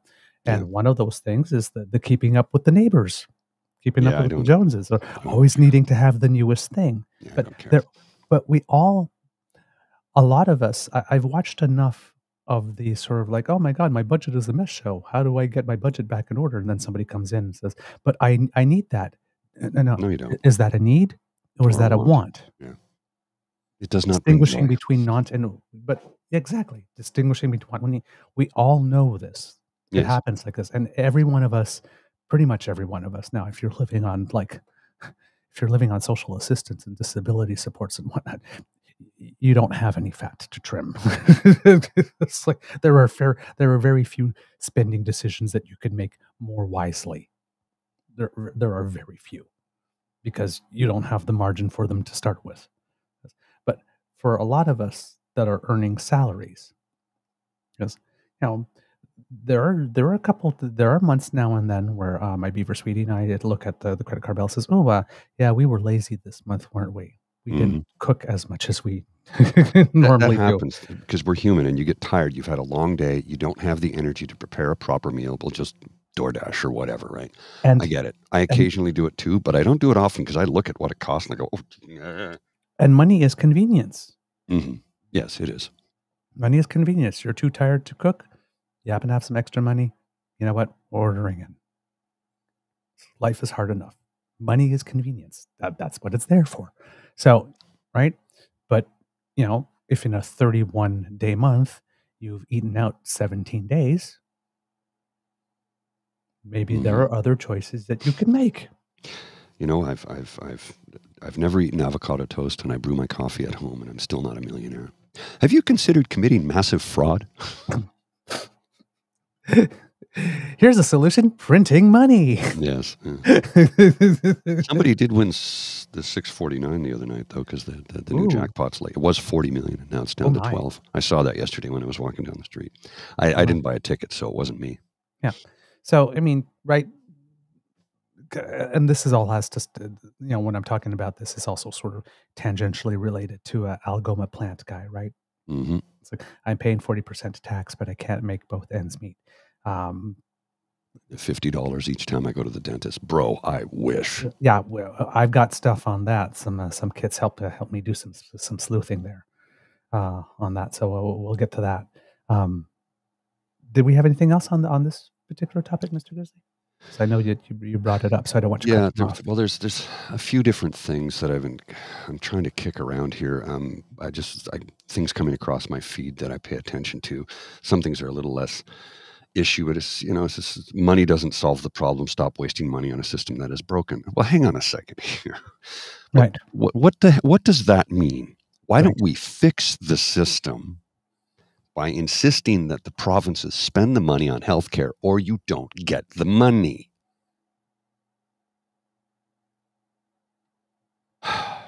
Exasperated. Strings attached. It's not seriously difficult. Liberals, run on it. I mean it. It's not difficult, and yes, they should run on it. Absolutely. It will get a lot more support than people think here. In February 2023, about 10 days after Trudeau tabled the latest health funding offer, the premiers issued a joint statement to reluctantly accept it. Quote, "With this first step marks a positive development. The federal approach will clearly not address structural health funding needs, nor long-term sustainability challenges we face in our healthcare systems across the country," they wrote. Well, you could start by directing all the money you get to it, premiers, and then deciding what needs to be done. Just saying. Getting a clear view of who's paying the growing cost of Canada's healthcare isn't straightforward. No government is collecting health spending data. Why? On a national scale. And the federal contributions are difficult to pin down. Why? It's important to systems can be designed. If the system doesn't allow you to find this out, then design a system that does. Chop, chop. Just saying. I think we may have lost Mr. Grizzly, Kits and Cubs. Do you still hear me? Because Mr. Grizzly has frozen on my screen. So do let me know that, Kits and Cubs. There he is. Okay, yeah, it just popped up. It said lost connection, reconnecting. I have no idea how that happened. Okay. It's just weird. Cool. No, you're there. Restream was borking yesterday, and it's borking today. So it's important to know how much each government is contributing so that voters can hold them accountable, said Haizin Mu, a professor with the University of Saskatchewan's Graduate School of Public Policy. Quote, "They have certain expectations on the quality and quantity of healthcare they receive. However, they cannot hold either level of government accountable because there's no clear division of responsibility. There's no transparent contribution ratio or expectation for this contribution from either government in the system so far." The Canadian Press and Humber College Story Lab combed through decades of provincial public accounts and federal transfers to compile the data manually. Territories were not included because health spending records couldn't be verified in some cases. The The territories also receive additional support from the federal government to fund necessary travel and accommodation for some patients that can't be treated near their homes. Because for the territories, there's the provincial deal, but because the deal is by population, and they have such low populations and greater distances and higher costs, there's an additional pool of money specifically for the territories that is negotiated to cover this type of things. The analysis did not account for equalization payments and other federal contributions to provincial general revenues that could ultimately be spent on health, nor did it look at tax point transfers, which the federal government includes when it assesses how much money it is given to the provinces for healthcare. That dates back to 1977, when the federal government lowered its tax rates for personal and corporate income, and the provinces could increase their provincial tax rates and take that revenue instead. So, explain that again. Way back in 1977, and at several other times since, the federal government has said, okay, we are going to take less of the taxes for us, so we're going to reduce income tax by 2% so that you, the provinces, can increase your income taxes by 2%. Yes, to spend that money on health. And then the premiers never acknowledge it happens and then underspend on health with what they get. It's a nice work if you can get it. In 2023, after the latest health funding offer to the premiers was made public, Ottawa said tax point transfers amounted to $25 billion. However, the provinces do not include tax point transfers when discussing the federal share of healthcare spending. Holland said he's open to finding a way to make information about health spending more available as a way to cut through the political rhetoric. I think anything that provides transparency and allows us to get to talking about the material consequential things that we have to be doing, as opposed to debating over dollar values, I think is helpful. The new health details call on provinces to improve the collection of national health data, but makes no specific mention of tracking federal and provincial spending. The one thing that is clear is that their healthcare spending is growing. Per capita, Canada's transfers for health grew 6 times faster than population growth, amounting to $1,115 per person in 2023, up from $427 per person in 2005. With that much of an increase, there was no excuse for the provinces not to be doing well. Those figures have not been adjusted for inflation. Among the provinces, per capita spending grew at a massively different rate, with Newfoundland's budget soaring 19 times faster than its population, while spending in Nova Scotia and Alberta grew less than 2 times as fast as the population. So again, Canada grew health transfers 6 times faster than population growth between 2005 and 2023. Nova Scotia and Alberta grew less than 2 times as fast as the population. I think I figured out where the Alberta advantage comes from. Not oil. No. It's cheating you on your health dollars. The health dollars that the federal government gives you, and then the government of Alberta keeps on telling you that Ottawa hates you. It's not Ottawa that hates you, Albertans. They have the money. They've just decided you're not worth it. It's as simple as that. They decided they had other priorities to spend the money on than keeping you healthy and alive. Keeping you healthy and alive. And then they'll stand in front of a mic and a camera when there's a natural disaster or something else happening on, going, the number one job of a government is to keep its people safe. If that were true, you'd be spending the money on health. Because keeping people healthy and alive is keeping them safe. Yes. Not? Maybe? Once again, kids and cubs, our premiers are the problem. There's a reason why they're drumming. Trudeau's bad, Trudeau's bad, Trudeau's bad, Trudeau's bad, Trudeau's. They want you to look there because they don't want you to look at them. Well, and here, this clip, we've shown this before, I'll show it again. Somebody should ask the provinces before they come back for more is what did they do with the money they were given the last time around? Yeah. Well, I'll tell you what happened. Since 2000, federal transfers for healthcare have more than quadrupled. Provincial spending on healthcare has only tripled. If the provinces were spending all the money that they got from the feds, they'd be spending about $70 billion more than they are. So what did they do with that $70 billion? They did put it to other purposes. Right? Yep. And those other purposes were not you. That's Andrew Coyne, right? That's Andrew Coyne. Yeah, certainly has no love for the federal government. So he is raining anger down on provincial premiers because they aren't spending the healthcare dollars on healthcare. Andrew Coyne, no fan of Justin Trudeau's or the federal government or liberal politics for that matter, Yep. calling out a truth, calling out conservative premiers for not spending the money where it's supposed to be spent. 70 billion. 70 billion. Remember the difference between 1 million seconds and 1 billion seconds? Right. 8 days versus 32 years. Right. Now, speaking of health, if you're in Ontario, something interesting may be happening.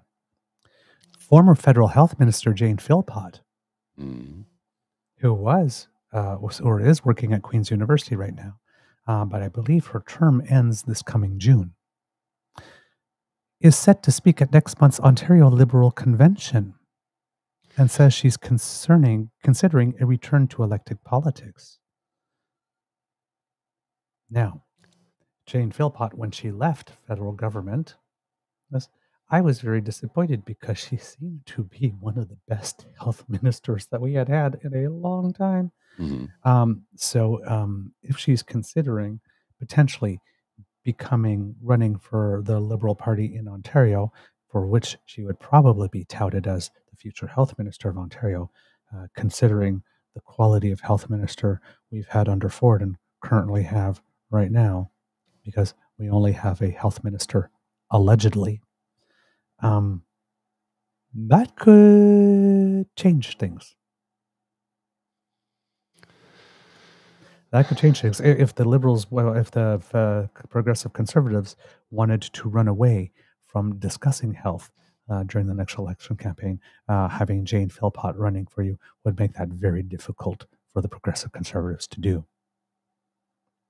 Quote, I have been asked to speak about improving healthcare in the province. I think it's perhaps known that my specific interest is around primary care and how we can make sure that everyone has access to a family doctor or a primary care provider. So that will probably be the focus of my speech, she said, adding, quote, she's keeping all doors open. Philpott said the invite came after publication of her latest book called Health for All a few months ago. She was approached by a Liberal conference organizer who asked her to speak on the topic of improving healthcare in the province. Her appearance at the convention is raising speculation that she might run for the provincial Liberals in the next election. Philpott won election as Liberal MP in 2015 and was appointed to Prime Minister Justin's first cabinet as health minister shortly after that vote. She sought re-election as an independent in 2019 in her Greater Toronto Area riding, but was defeated. Since 2020, Philpott has served as Dean of Queen's University Faculty of Health Sciences.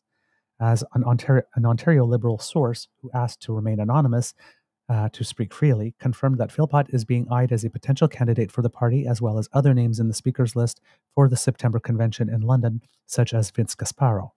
I believe that Philpott is a strong name. She defeated Paul Calandra in the Markham-Stouffville riding in 2015.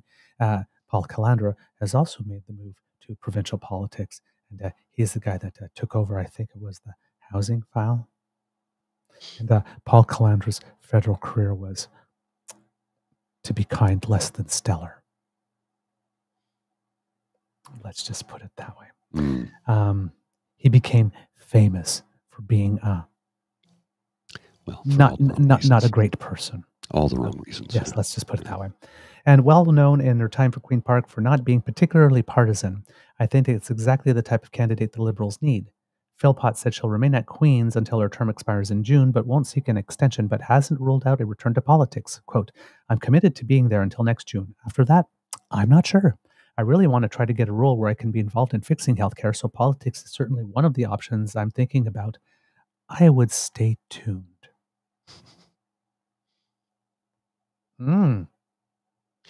Well, sticking with Ontario, here's something. Ontario politics. I'm going to share this with you on the screen. As Ontario's new Minister of Education does her back-to-school photo op in a school library, don't forget that the Ford government eliminated protected funding for school libraries and library staff earlier this year. They also cut funding for public libraries in half in 2019. Working for you.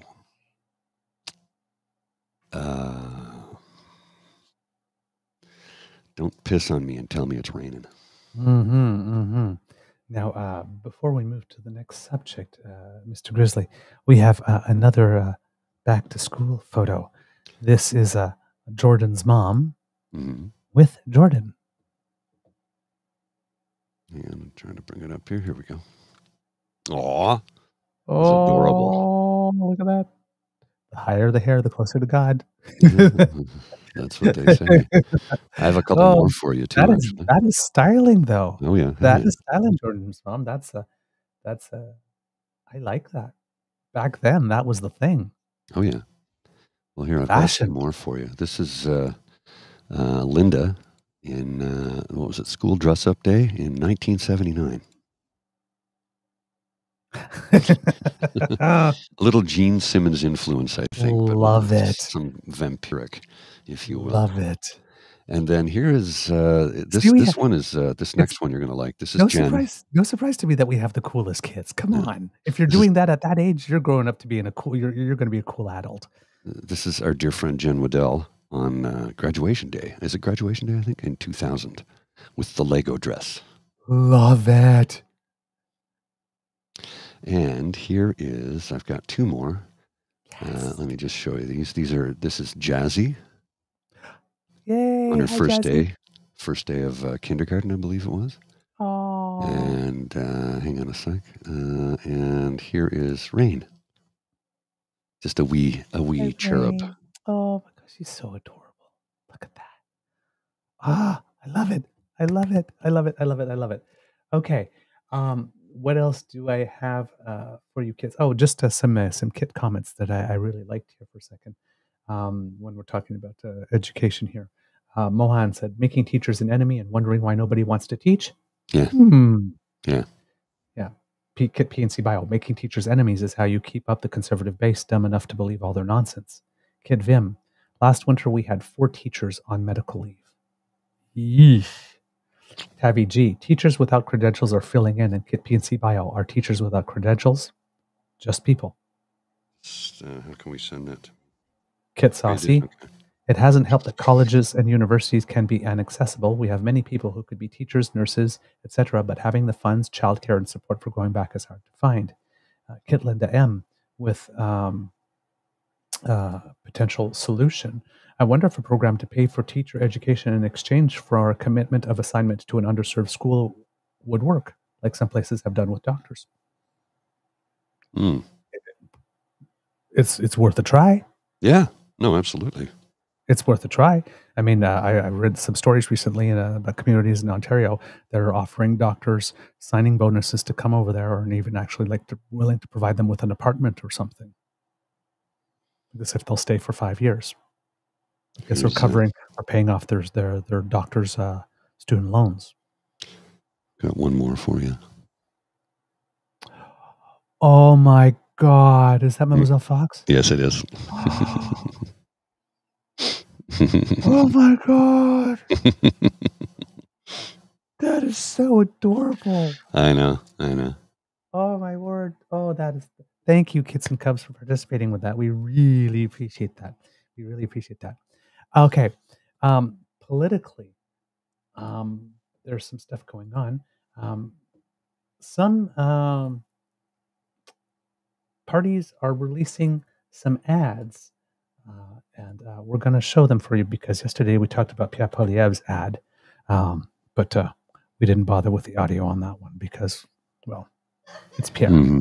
The BC NDP, which is going into an election soon, has released an ad. Actually, a lot of these ads today that I'm going to be showing you are going to be NDP ads, provincial and federal. So this is the BC NDP with Premier David Eby. Labor Day themed, of course. But we're taking action in BC to help you, not people at the top. With David Eby, we're building more homes for the middle class. A lot more. Hiring more doctors, nurses, and teachers to help families. Building more hospitals and schools than ever before. Attracting more good jobs here and helping you with costs. We're taking action for BC families, and we can't stop till the job's done. A message from David Eby and the BC NDP. Right? Pretty straightforward. Doesn't particularly stand out in any real way. But there you go. Now, the federal NDP actually put out an ad as well that I have for you. And Jagmeet Singh had an interesting tweet the other day, which was a good tweet in a certain way, because it was attacking the conservatives with regard to labor. So he posted this with, this ad here, he posted it with, how do you tell when someone is your real friend? It's who stands up for you when the chips are down and you're in a fight. In 20 years as a career politician, Pierre Poilievre has never stood on a picket line. He takes money from CEOs and turns his back on workers, which made me respond as well. A real friend also doesn't enter into a supply and confidence agreement with you, then proceed to sucker punch you in the kidneys each time you turn your back. Well, yes. So if Jagmeet Singh can maintain this focus, he actually has a lane to be relevant. Stop pulling from the bottom of the conservative playing card deck. Pierre Poilievre will never show up and support a picket line because he doesn't support unions. He doesn't actually support workers when they need it the most. You know, Pierre talks a good game, and he talks that he wants to be for workers, and he claims that he's one of us. I've never seen Pierre on a picket line because workers know who's true to them. I don't think Pierre can go to a picket line because I think he knows he won't be welcome at a picket line. Because Pierre's never been a worker, and he's never stood with workers. And when someone shows you who they are, we need to believe them the first time. How do you tell when someone's your real friend? I say you can tell when someone's your real friend when you're in a fight. When you're in a fight, when your chips are down, when you're struggling, when you're hurting, who stands up for you then? When workers are on a picket line and they are struggling to get a fair collective agreement, which they have the right to do in this country, he doesn't show up. But you know who does show up? Jagmeet Singh. He shows up, walks the line, and walks... Oops, sorry. I cut that early. I didn't mean to. My apologies. That was a mistake on my part. I'll show it and I'll bring it back up. I hit the wrong button there. My apologies. Here we go. Let's continue on from where it was. He shows up, walks the line, and walks the talk. And, you know, and he lives and breathes our values, and that's why we will continue to support him.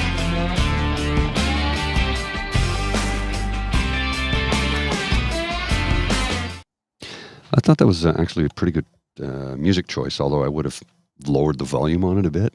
In post-production. It was a little bit too high. But yeah, I thought that I liked the music behind it. It was good. It was good. Now, the NDP has also been busy on TikTok, which would be, if you show this. This is from Callum. This is good. We'll show this. This is from Callum. Combien? How many? Combien? How many? Combien? How many? Combien? How many? Combien? How many? Combien? How Vous many? voulez pas répondre non plus parce que... You don't want to answer Est-ce que je peux either. répondre? Can Je peux I pas répondre respond? si vous m'interrompez. Yeah, it's not the job of the reporter to answer questions. Yeah. So that was your from job the as the politician to answer them. Yes, that was from the NDP TikTok page. And it says, basically, for those listening at home, negotiating with your 3-year-old, they have 5 minutes left at the playground. How much time? How much time? Yeah. How much time? Another 2 minutes? How much time? So yeah.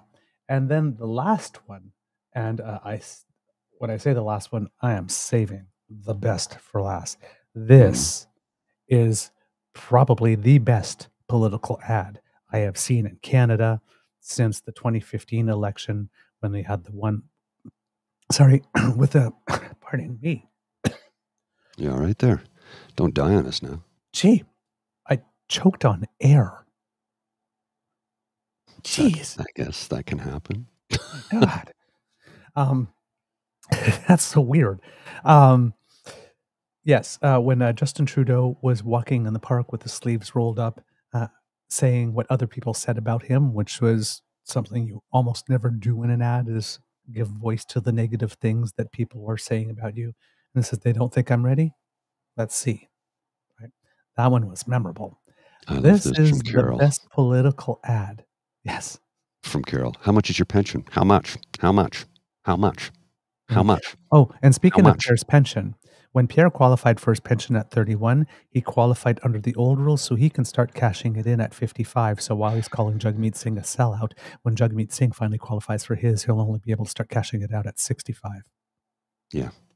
So, yeah, just saying. And I'm not sure how old Pierre He's Poilievre in his is. 40s. Yeah, He's in his early 40s. I think he's So, 42.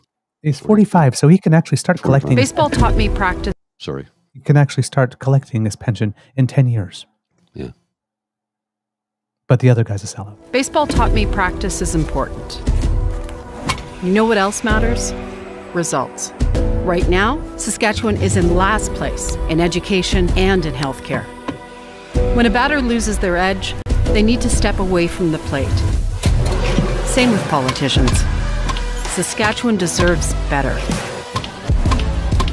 I'm Carla Beck, your Saskatchewan NDP official opposition leader.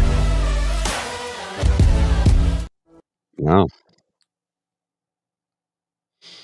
The best political ad I've seen in Canada in ages. Pardon the pun, but knocked it out of the park. Right? Literally knocked it out of the park. Almost no reference to Scott Moe, other than when a batter loses their edge, they should step away from the plate. I detect shade, everyone. Well, But it's basically like her what she at a did, batting though. cage with a batting machine throwing balls at her, and she's just hitting ball Pitching after machine. ball Yeah. after ball after ball. What I like about it is she does not mention the opposing party or the party in power. She talks about what she's going to do. That's stay on message. I already know what the other guy's done. You don't need to tell me. I already know. Now, in the next federal election, we do need the Liberal Party to step up and tell us what they've done for Canadians, because most Canadians think all they've done is raise taxes, which they lowered, cost us trillions, which they saved our asses during the pandemic, and let people understand this. They brought in childcare, they brought in dental care, they brought in pharmacare, they brought in a school lunch program for children. Not enough people know this, and they need to know it. Now, I'm as I've said a million times before, I'll say it a million times more. I do not belong to any political party. I never will. But the Liberal Party needs to get their comm strategy together. I know the election's a year away, but they need to start messaging now, because Pierre Poilievre has been campaigning for 2 years. 2 years, and all he does is lie every damn day. We had a 2-minute video of him the other day, and he lied 9 times, 8 times, 9 times in a 2-minute video? In 2 minutes? And everything's staged. Everything is staged. Now, speaking of things that may or may not have been staged, Algoma guy. Oh, yes. Algoma Yeah. plants guy. So the conspiracy theories still abound, but I don't believe he was a plant. I believe he was just an ill-informed individual.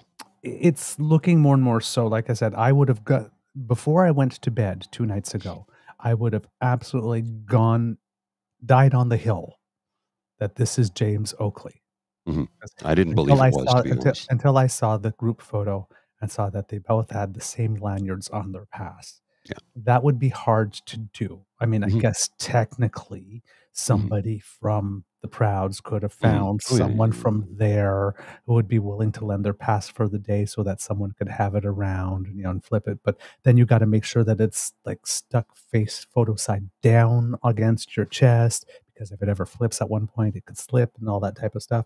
So if they have the same lanyard, it probably isn't James Oakley. So it's not. I really do not believe it to be him. I didn't believe it to be him in the beginning. I know it's not Jeff Ballingall. No, it's not Jeff Ballingall at all. Yes. I think it's just an ill-informed individual who has heard the poison and lies that Pierre Poilievre has been spewing for the last 2 years and has begun to believe them. Repeat a lie often enough and it becomes the truth. That is what has happened to this individual. Indeed. And as we mentioned on the show,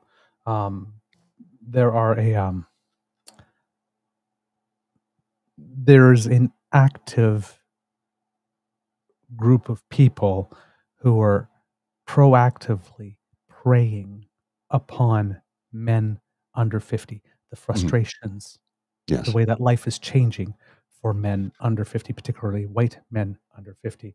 And Yeah, they're losing their position of power. Yes. But they are literally basically pumping political fentanyl directly into their brains via social media. Right? So it's not a surprise that it is showing up. Now, here's the thing, however, when we're talking about all of this here, because something happened yesterday that I noticed when people were discussing this online. Now, remember, I need almost like a little harp. Pepperidge Bot Farms remembers. I think Mr. Grizzly maybe has that. Yes, I do.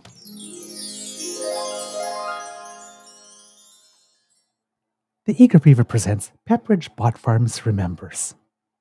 Remember when about 14,000 people allegedly went to Kirkland Lake and all were buzzing for pee-pee and just couldn't stand themselves because all that energy and excitement they were going home with, back home to Indonesia and France and California and New Mexico and Hawaii. Russia. Yeah. Well, go online and talk critically about Algoma Plant Guy, claiming he can't make ends meet while he's allegedly raking in way over $5,000 a month clear. And get this, plus bonuses. Put a pin in that one. And finally, Pepperidge Bot Farms starts making a case for something. And now, Mr. Grizzly, I'm going to show you some tweets and tell me if you notice something that's common between these all these tweets.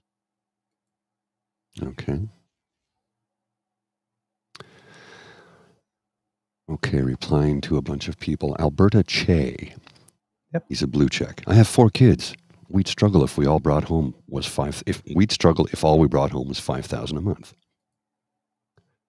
They're all raising 4 young kids, or is it just your friends who waste their money on drugs, gambling, and mistresses? Or raising 4 kids. Mortgage, groceries, 4 kids, insurance, gas. $5,000 is nothing, you fucking shill.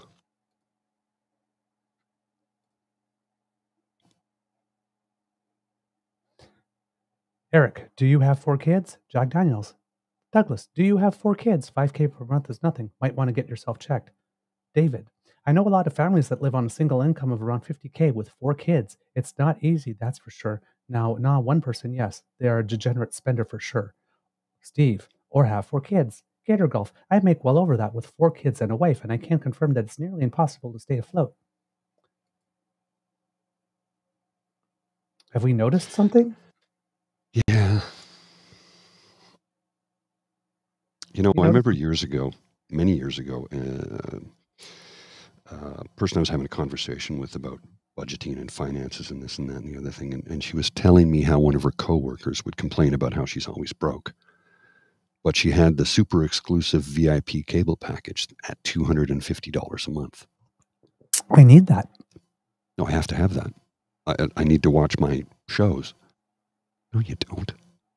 No, you don't. So you're the mark. Yeah. The one about money, wasting money on drugs and booze and mistresses and whatnot was, right, when we said some people make some interesting choices. It's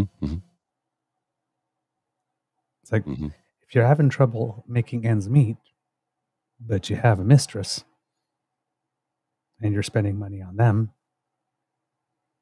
rather than on your family, maybe that contributes to you not being able to make ends meet. If you have a habit that you don't want people to know about, that may contribute to the fact. These are things that can happen. They are not universal rules. They don't apply to everyone. There are legit people that are struggling. But it is a reality that people don't make the wisest spending choices. Mm-hmm. Not everybody does. So all of a sudden, so many people suddenly concerned about families with 4 kids. Not 3, not 2, always 4. How many families have 4 kids? It's a good I'm question. I wanted to glad ask you that. asked, Mr. Grizzly, because I looked that up. And You would checked think the that there stats, are did you? so many families with 4 children that this is the norm, except that when you check with Statistics Canada, oops, Well, Mr. don't Grizzly, forget, if you Michelle would Ferrari like, has 6. She's the single mother of 6, according to her, right? yes, who lives with someone, but single, Yeah. yes. Mr. Grizzly? Canada's total fertility rate reaches a new low in 2022. After a slight rebound in Canada's total fertility rate between 2020, 1.41, and 2021, 1.44, the total fertility rate reached a new record low of 1.33 children per woman in 2022. So in the first 2 years of COVID, people got it on a little more since they were at home. I guess, but not that much. Yeah. So families of 4 kids, when the average fertility rate or It's the 1.4. fertility rate is 1.33 women, child per woman. Little graphic here, Mr. Grizzly, that shows our total fertility rate with historic events. So here you see a drop during the Great Depression, Second World War. Whoops, starts going up. 1960, authorization to sell contraceptive pills to regulate the hormonal cycle. Once that happened, wow. Precipitous. Yes. So the fertility rate then was close to 4 before contraception was approved. Around then, and it's the only time in Canadian history that it came close to 4. 1969, decriminalization of contraception and abortion. Whoa. Yeah. This line here is population replenishment. So we dropped below that. We have been below that since about 1971. Yes, without immigration, this country would die. Yes. And 2020 started the COVID pandemic. Whoa, boy, did that drop. Just a little peak there, but then it dropped. Yes, Ms. Shadika, I have 4 kids, Jasmine, Rain, Mateo, and Moen. So if there's somebody that could actually speak to that, how hard it is to make ends meet on a salary or 2 salaries with 4 kids, Miss and Mohan's her Mohan husband, would be her able partner, to do that. remember. Mohan's not a child. Mohan's her husband, her partner. Yes. Oh, 4 kids. You got missed me. I missed it. You missed I the missed sarcasm. it completely. I'm so sorry. Right over your head, man. Yes. Now, Mr. Grizzly. The average number of people per family in Canada was 2.9 in 2021. The average family size dropped from 3 to 2.9 after 2003 and has remained stable since. Now, that's the average number of people per family, so that would include parents, wouldn't it? Right. Yes. So in a 2-parent family, that's 1 kid. In a 1-parent family, that's 2 kids. So the average number of the average family size is 2.9. But everybody seems to have a family 4. with 4 kids. Yeah. A family of at least 5 or 6 people. All of a sudden, and they're the only people answering. What if you had 4 kids? What if you had 4 kids? So, but here's the thing. What if you had 4 kids? I went because somebody pointed this out while everybody's talking about, I've got kids and I can't make ends meet on my salary. But if you live in Canada, you have a Canada Child Benefit. Yes. Don't you? So, and that entitles you to get a maximum annual benefit per child under the age of 6 of $7,787 or $648.91 per month. The Canada Child Benefit, which, as you say, lifted over 650,000 children without it out of poverty. Also, the $10 a day childcare spaces. Also, the Canadian Dental Plan, where kids are going to be covered. Right? So these are all programs that help. But if we're talking about the CCB here, so again, maximum annual benefit per child under the age of 6, $7,787 per year as of July 2024, or $648.91 per month. And the maximum annual benefit for children aged 6 to 17 is $6,570 or $5,470.50 per month. So if now the CCB is means tested, so if you were in the bracket that would allow you to get the maximum, of course, you wouldn't be bringing in $130,000 to your home annually. But the CCB website has a little calculator that you can get an idea of how many benefits that you would get. So I went there and then I tested a case, a 2-parent single income family. So 2 parents, but 1 income, 4 kids, each between 6 and 17, earning $130,000 a year, paying $3,500 a month rent and mortgage, qualifies for an additional $970.68 per month, non-taxable. Mm-hmm. That's at bringing in $130,000. So if you're bringing in 60 or 70, it's going to be way more. Yes. Well, as I understand it, between the Child Canada benefit and the $10 a day daycare, the average Canadian family saves something like $20,000 a year. That's a lot of money that you're not having to spend on those 2 things. Mm-hmm. So now, as I said, that's not counting the National Child Care Program. Public education is covered by our tax dollars, National dental care, and impending National School Food Program. Well, yeah, that starts today. But it's because government, that the bots, allegedly can't make ends meet. Yes. Color me unconvinced that government is the source of your problem here. Now, about Algoma Guy specifically, our friend Kit Connie, who's been on the show a couple of times, knows a little bit about finance. And she decided to check out the Steelworkers dental plan. And Mr. Grizzly, you might be very interested to notice something here. About that alleged $50 copayment per person per visit on which he's allegedly behind. Well, here are the dental plan options. They have 5 different options. Yes. Right? Diagnostic services, preventive services, basic restorative. Some of them cover 80%, some of them cover 100%. So if you're willing to pay more for your plan, you get 100% coverage in certain things, and some 80. If you go to the second page of that, prosthetics, crown inlay, onlay restorations, orthodontics, annual maximum, yes, but the annual deductible that he's 3 years behind on, that he claims was $50 per person per visit in his family. If you take the cheapest plan, what is it? $50 per individual, $100 per family. And it is? Annual. Not per visit. Yeah.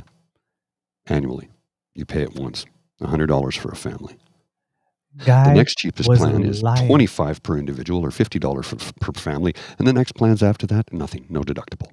Yeah.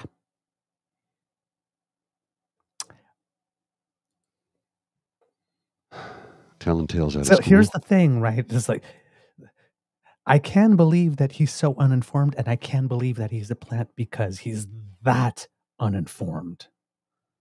Yeah. It's like, you really believe that you've been paying $50 per person per visit, or is that just something you're telling your wife because you're doing something else with the money? Well, here's the thing. Maybe he's gambling. Gambling's another one. Right? Gambling's another one of those secret habits. Yeah. I mean, we've all heard stories. Well, of just this one, I can win the jackpot and this will get me free and clear. Like this, or of the surviving parent. Like this, when someone dies and then all of a sudden, one person handled all the money all the time. You don't need to worry about that. And then the person dies and says, wait a minute, I thought we had savings. And that's when they find out. We all have heard the stories. It happens. Yeah. Again, it's not the general rule. No. But it happens. It happens. So I'm just sitting there and going like, how could you be so unaware of your own dental plan to be, I can say, like we pay $200 deductible annually and it was really $175. Okay. That's a mistake. But I pay $50 per person per visit when it's $50 annually. $100 for family. For your entire family. Yeah. Yeah. That mistake is so big, so big that again, maybe it's both. Maybe he works there and is a plant. It's not beyond the realm of possibility to have somebody who's extremely conservative-minded and hyperpartisan working at Algoma Steel. I mean, we had people in the RCMP that made donations to the convoy. Yeah, well, that's true. It's true. It's not out the realm of we would like to believe that that's not, but it could be somebody who's there but also is very politically active and an activist and saw an opportunity. That's the thing about having a network of people. Yes. So yeah, exactly. Get saucy. Could still work at the plant and be a plant. It doesn't take much to encourage an instigator. So, but yeah, so that's why I'm saying I keep on, may not be James Oakley. Still doesn't mean he's not working for Jeff Ballingall in some way. Well, who knows? Who knows? But either way. But I've got one more thing before we wrap up here, sir. To be that wrong. Oh, yeah. One more thing before we wrap up here. I'm going to share this on the screen. This is from our friend, Senator Patrick Brazeau. Oh, yes. And this is interesting what he has to say. One day, we'll take alcohol more seriously. Not one NHL team that sent condolences for Johnny Gaudreau mentioned this was alcohol related. Right. It was a drunk driver that killed Johnny Gaudreau and his brother. Yep. Alcohol companies are huge sponsors of sports teams, but don't want to mention it was alcohol related. It hurts their sales. Tragic ending. He's absolutely right. Absolutely right. Now this one I like here because this is good. Here's my first bill on alcohol, S254 in Canada. This fall, I will be introducing a second bill to ban alcohol advertising in Canada writ large. In the very near future, I will introduce a third piece of legislation dealing with alcohol. 7 fatal cancers that we know of, matter of fact, along with all of the things we tend to turn a blind eye to, the deaths, DUIs, accidents, injuries, lost productivity, suicides, domestic violence, addictions, and an alcohol deficit in Canada of $6 billion. So this is what he's going to, this is part of the bill, the promotion, and I think this is pretty good, this one. It's a package of cigarettes with beer bottles in it. Big Tobacco didn't want you to know either. Enable the label. It's a fact. Alcohol consumption is linked to 7 fatal cancers. Senator Patrick Brazeau's bill S254 would require cancer warnings on alcoholic beverages. Why do we need Bill S254? Many Canadians don't know that there's a direct casual link between alcohol consumption and 7 fatal cancers. Cancers caused by alcohol, oral cavity. I can't pronounce that. Oropharynx, larynx, esophagus, breast in women, liver, colorectal. So yeah, this is fair warning, fair labeling. I support this bill. Yep. And some people go, "Wow, he's just trying." And he's been blunt. He's not trying to ban the sale of alcohol. He's not trying to prevent you from purchasing alcohol. He's saying, if you're going to make the purchase, make an informed one. I can get behind that. I mean, they did it with tobacco. Why can't they do it with alcohol? Indeed. Well, and the thing that he pointed out to us during the mental health walk chat, I was drinking Corona Sunbrew, which I do like. I find it tastes just like a Corona. Okay. Non-alcoholic beer. Says right on the bottle, do not consume more than 2 bottles a day. Right on the bottle for a non-alcoholic beer. But the one with alcohol in it doesn't say anything of that nature. So that is a problem. Indeed. That's the problem. Indeed, I agree with you. Little Paralympic news before we go away, because as I mentioned yesterday, we're getting about 2 medals a day. Yesterday, we broke that trend. We got 3. And gold medal this morning. Finally, a first gold. Apparently, there's another Yesterday. gold. Yes, there's another gold this morning. So it's the golds are starting to come in now. But Canada is now at 12 Paralympic gold medals. But the first one was by this guy right here, Mr. Grizzly. So yeah, I saw that. Let's show his photo. So there you go. Look at that gold. Look at that smile. I saw the swim, and then when they played the national anthem, he was weeping tears of joy. Ah, love it, love it. So this is Nicholas Bennett, who won the gold medal in the men's 100-meter breaststroke, SB, swimming, breaststroke, 14 class. So has more ability than other athletes, because the higher the number, the greater the ability, the lower number, the lesser the ability, or the more impaired the ability. Rather than lesser, more impaired, I would say. Is probably the better word here in this case. But he won it, and he becomes the second multiple medalist for Canada, because he had won silver, I think, the day before in another event. So he joins Aurélie Rivard as being the second multiple medalist, the first male. But this gold medal also happens to be the 400th Paralympic medal for Canada in the history of the Games. Boom. So that brings us to 1 gold, 4 silver, 6 bronze for a total of 11. And this morning there has been another gold medal on the track, but I will not talk more about it because I don't want to spoil it for everyone because the broadcast doesn't start until later today. So won't spoil who it is, what event, what it is, so that you can still have the element of surprise. But we are now at 12 medals, 2 gold, 4 silver, 6 bronze. So there you go. That's we're doing well here. And it's interesting to note that over the past few Paralympics, Canada's medal haul has decreased over time.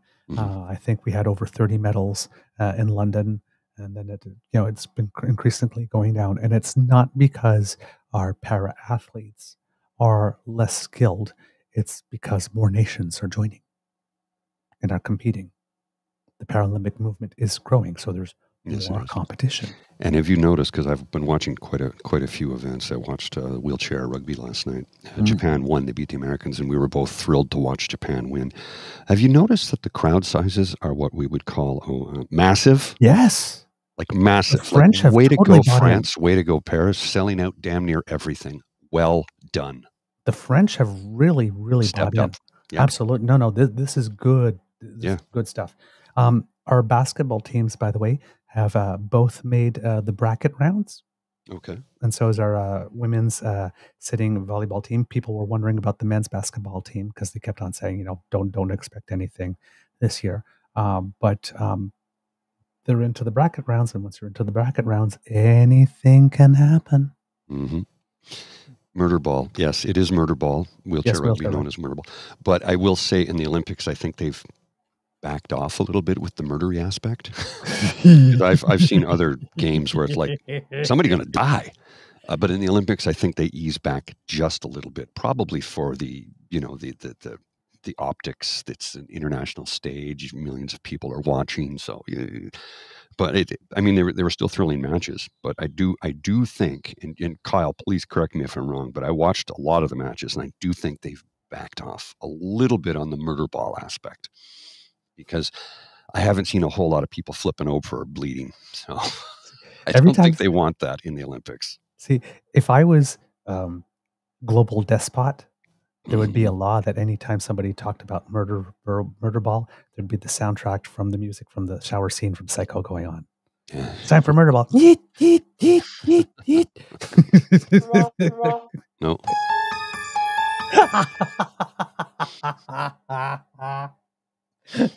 I love that. I didn't know we had that one. Oh, I've got lots of them. Okay, hold on. Gee, Doug Ford, I wonder what it is that made you not properly fund healthcare. Could it be, Satan?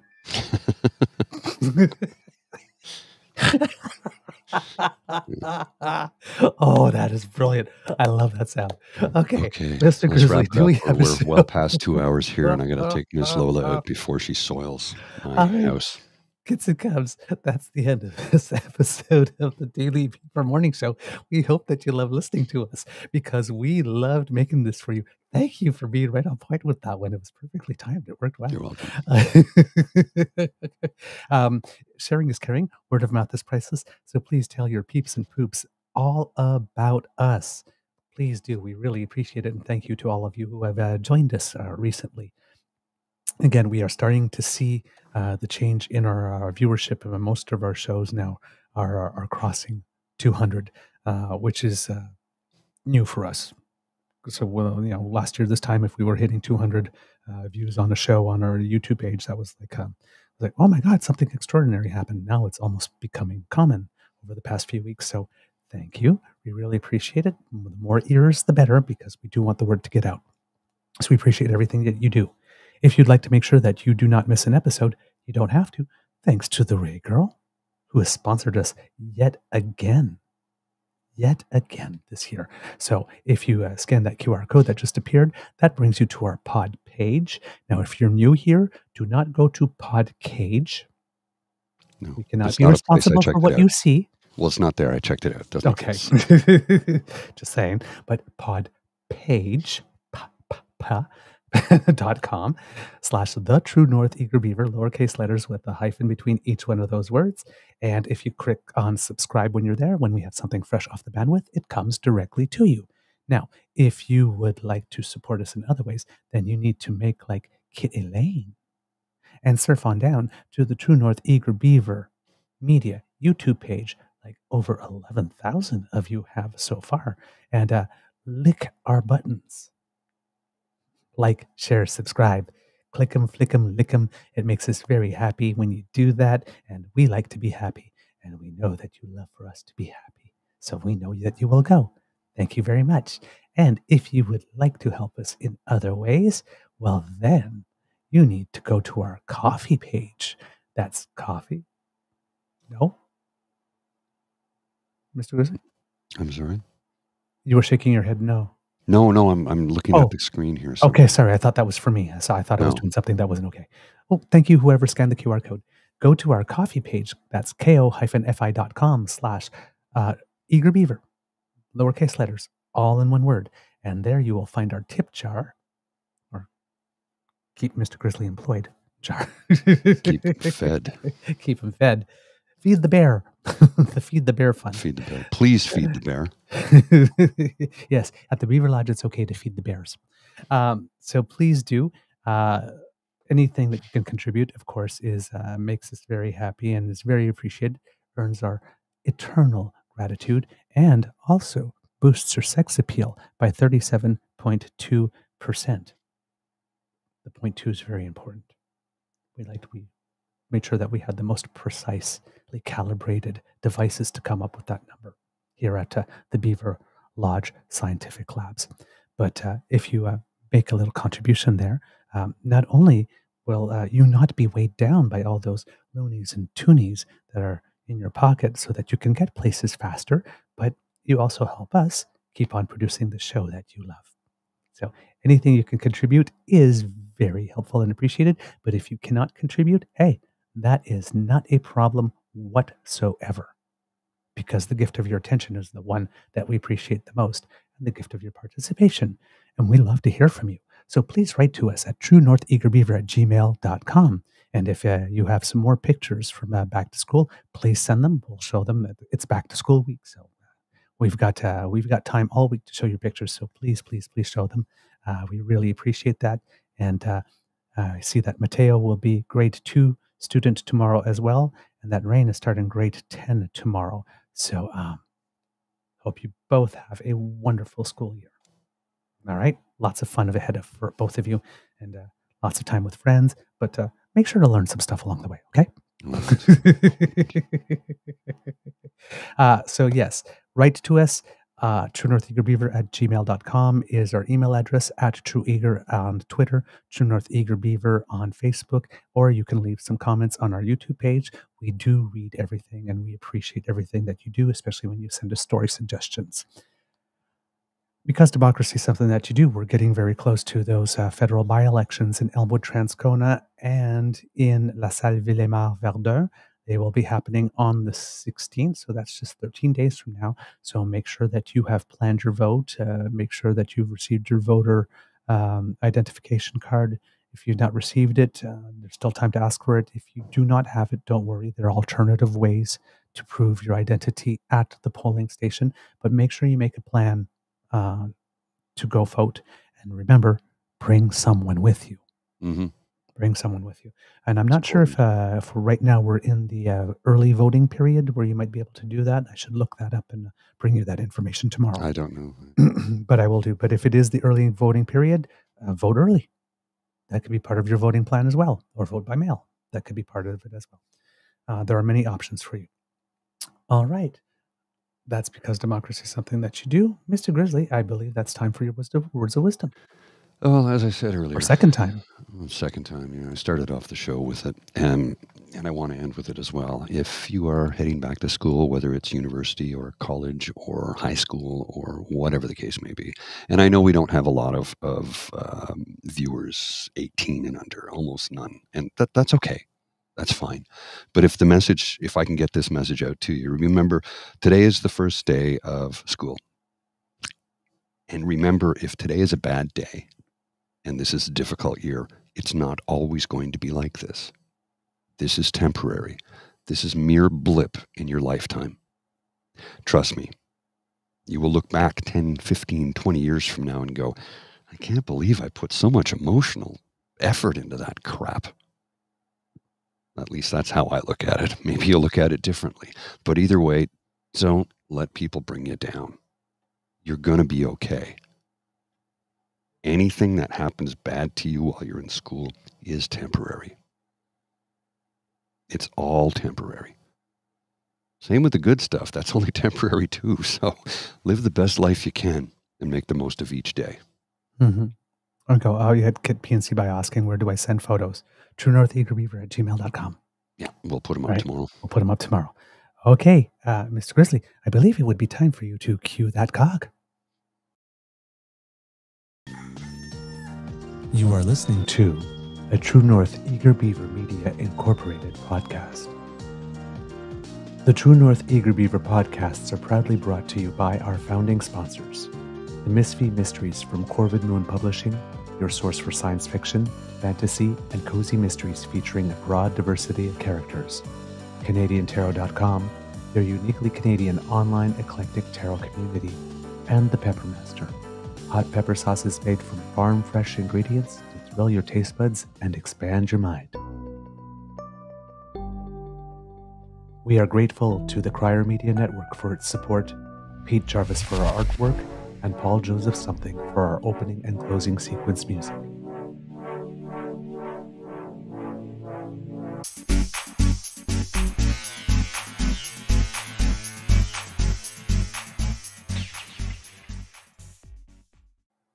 Okay, and Kit PC Bio, I've seen your other thing. I use the web interface. Any clues? The other way that you can do it is if you happen to be on Twitter, go to True North Eager Beaver, like us. We'll find you back. We'll like you, and then that will make when you go on our profile, you'll see a little envelope appear. That means that we can DM each other, so you can just send it privately to us there, if email is not the option for you. I have some sad news to share for the Easter egg. Oh no! This is from Doug Saunders. Heartbroken to lose Stevie Yes. Cameron, my friend and the journalist who launched my career when she took me in at 25 as a researcher on her book On the Take, which unveiled one of Canada's major prime ministerial corruption scandals. Let me tell the story. Now, I'm not going to share the whole story here because it's quite long. But yeah, sad to lose Stevie Cameron. I have that book On the Take if you want to learn about what the Mulroney government did. Hoo boy. And talking about people that we lost, I keep on forgetting to mention it. But a while ago now, I think it's about a week ago, former Reform MP Chuck Strahl. Oh, I didn't know he passed away. Yeah, he did pass away. So to all his family, because I believe that his son had joined politics as well later on. But yes, on August 14th, it was reported. So we're really late with this one. But he died after battling mesothelioma. Oh, that's asbestos-related lung cancer. Yep. Mesothelioma is terrible. Yeah, indeed. So his son, who is the MP from Chilliwack Hope, Mark Strahl, posted to social media, "Our loss is deep and profound. Our dad was our best friend, our greatest defender, our biggest promoter, and our rock." Strahl served as an MP for more than 17 years, winning 6 consecutive elections. He was first elected to the House of Commons in 1993 in the Fraser Valley East riding. Sometimes controversial, but often considered one of the people from the Reform movement with whom you could actually have a conversation. Mm-hmm. If I'm not, yeah. He worked as a logger and a businessman before entering politics. He left the Canadian Alliance. He wasn't elected. Yes, he entered the federal politics in 1993 with the Reform Party, and then was reelected under the Canadian Alliance banner, which replaced the Reform Party. In 2001, he left the Canadian Alliance, joining the breakaway Democratic Representative Caucus that formed as a protest against the leadership of Stockwell Day. Then went on to be elected a few more times after that. He announced in 2005, when he was 48, that he had lung cancer. And that July, he said that he had a collapsed lung, and he was hospitalized when it collapsed a second time. He left the House of Commons in 2011. Before going to chair the Security Intelligence Review Committee, which oversaw the Canadian Security Intelligence Service, until he stepped down in 2014. After his diagnosis, Strahl broke ranks with his party several times to speak out against Canadian exports of asbestos, a mineral that can cause mesothelioma after exposure. And Pierre Poilievre said in a post to X, "Chuck's unwavering commitment to our movement and his deep love for Canada were part of everything he did. He was a man of principle, integrity, and compassion, and a foundational member of our Conservative Party." And Mr. Pierre Poilievre, if you believe that about him, then honor him by becoming someone like that, rather than just talking about other people who are. Yeah. All right. Have a beeferific day, everyone. I'll see you.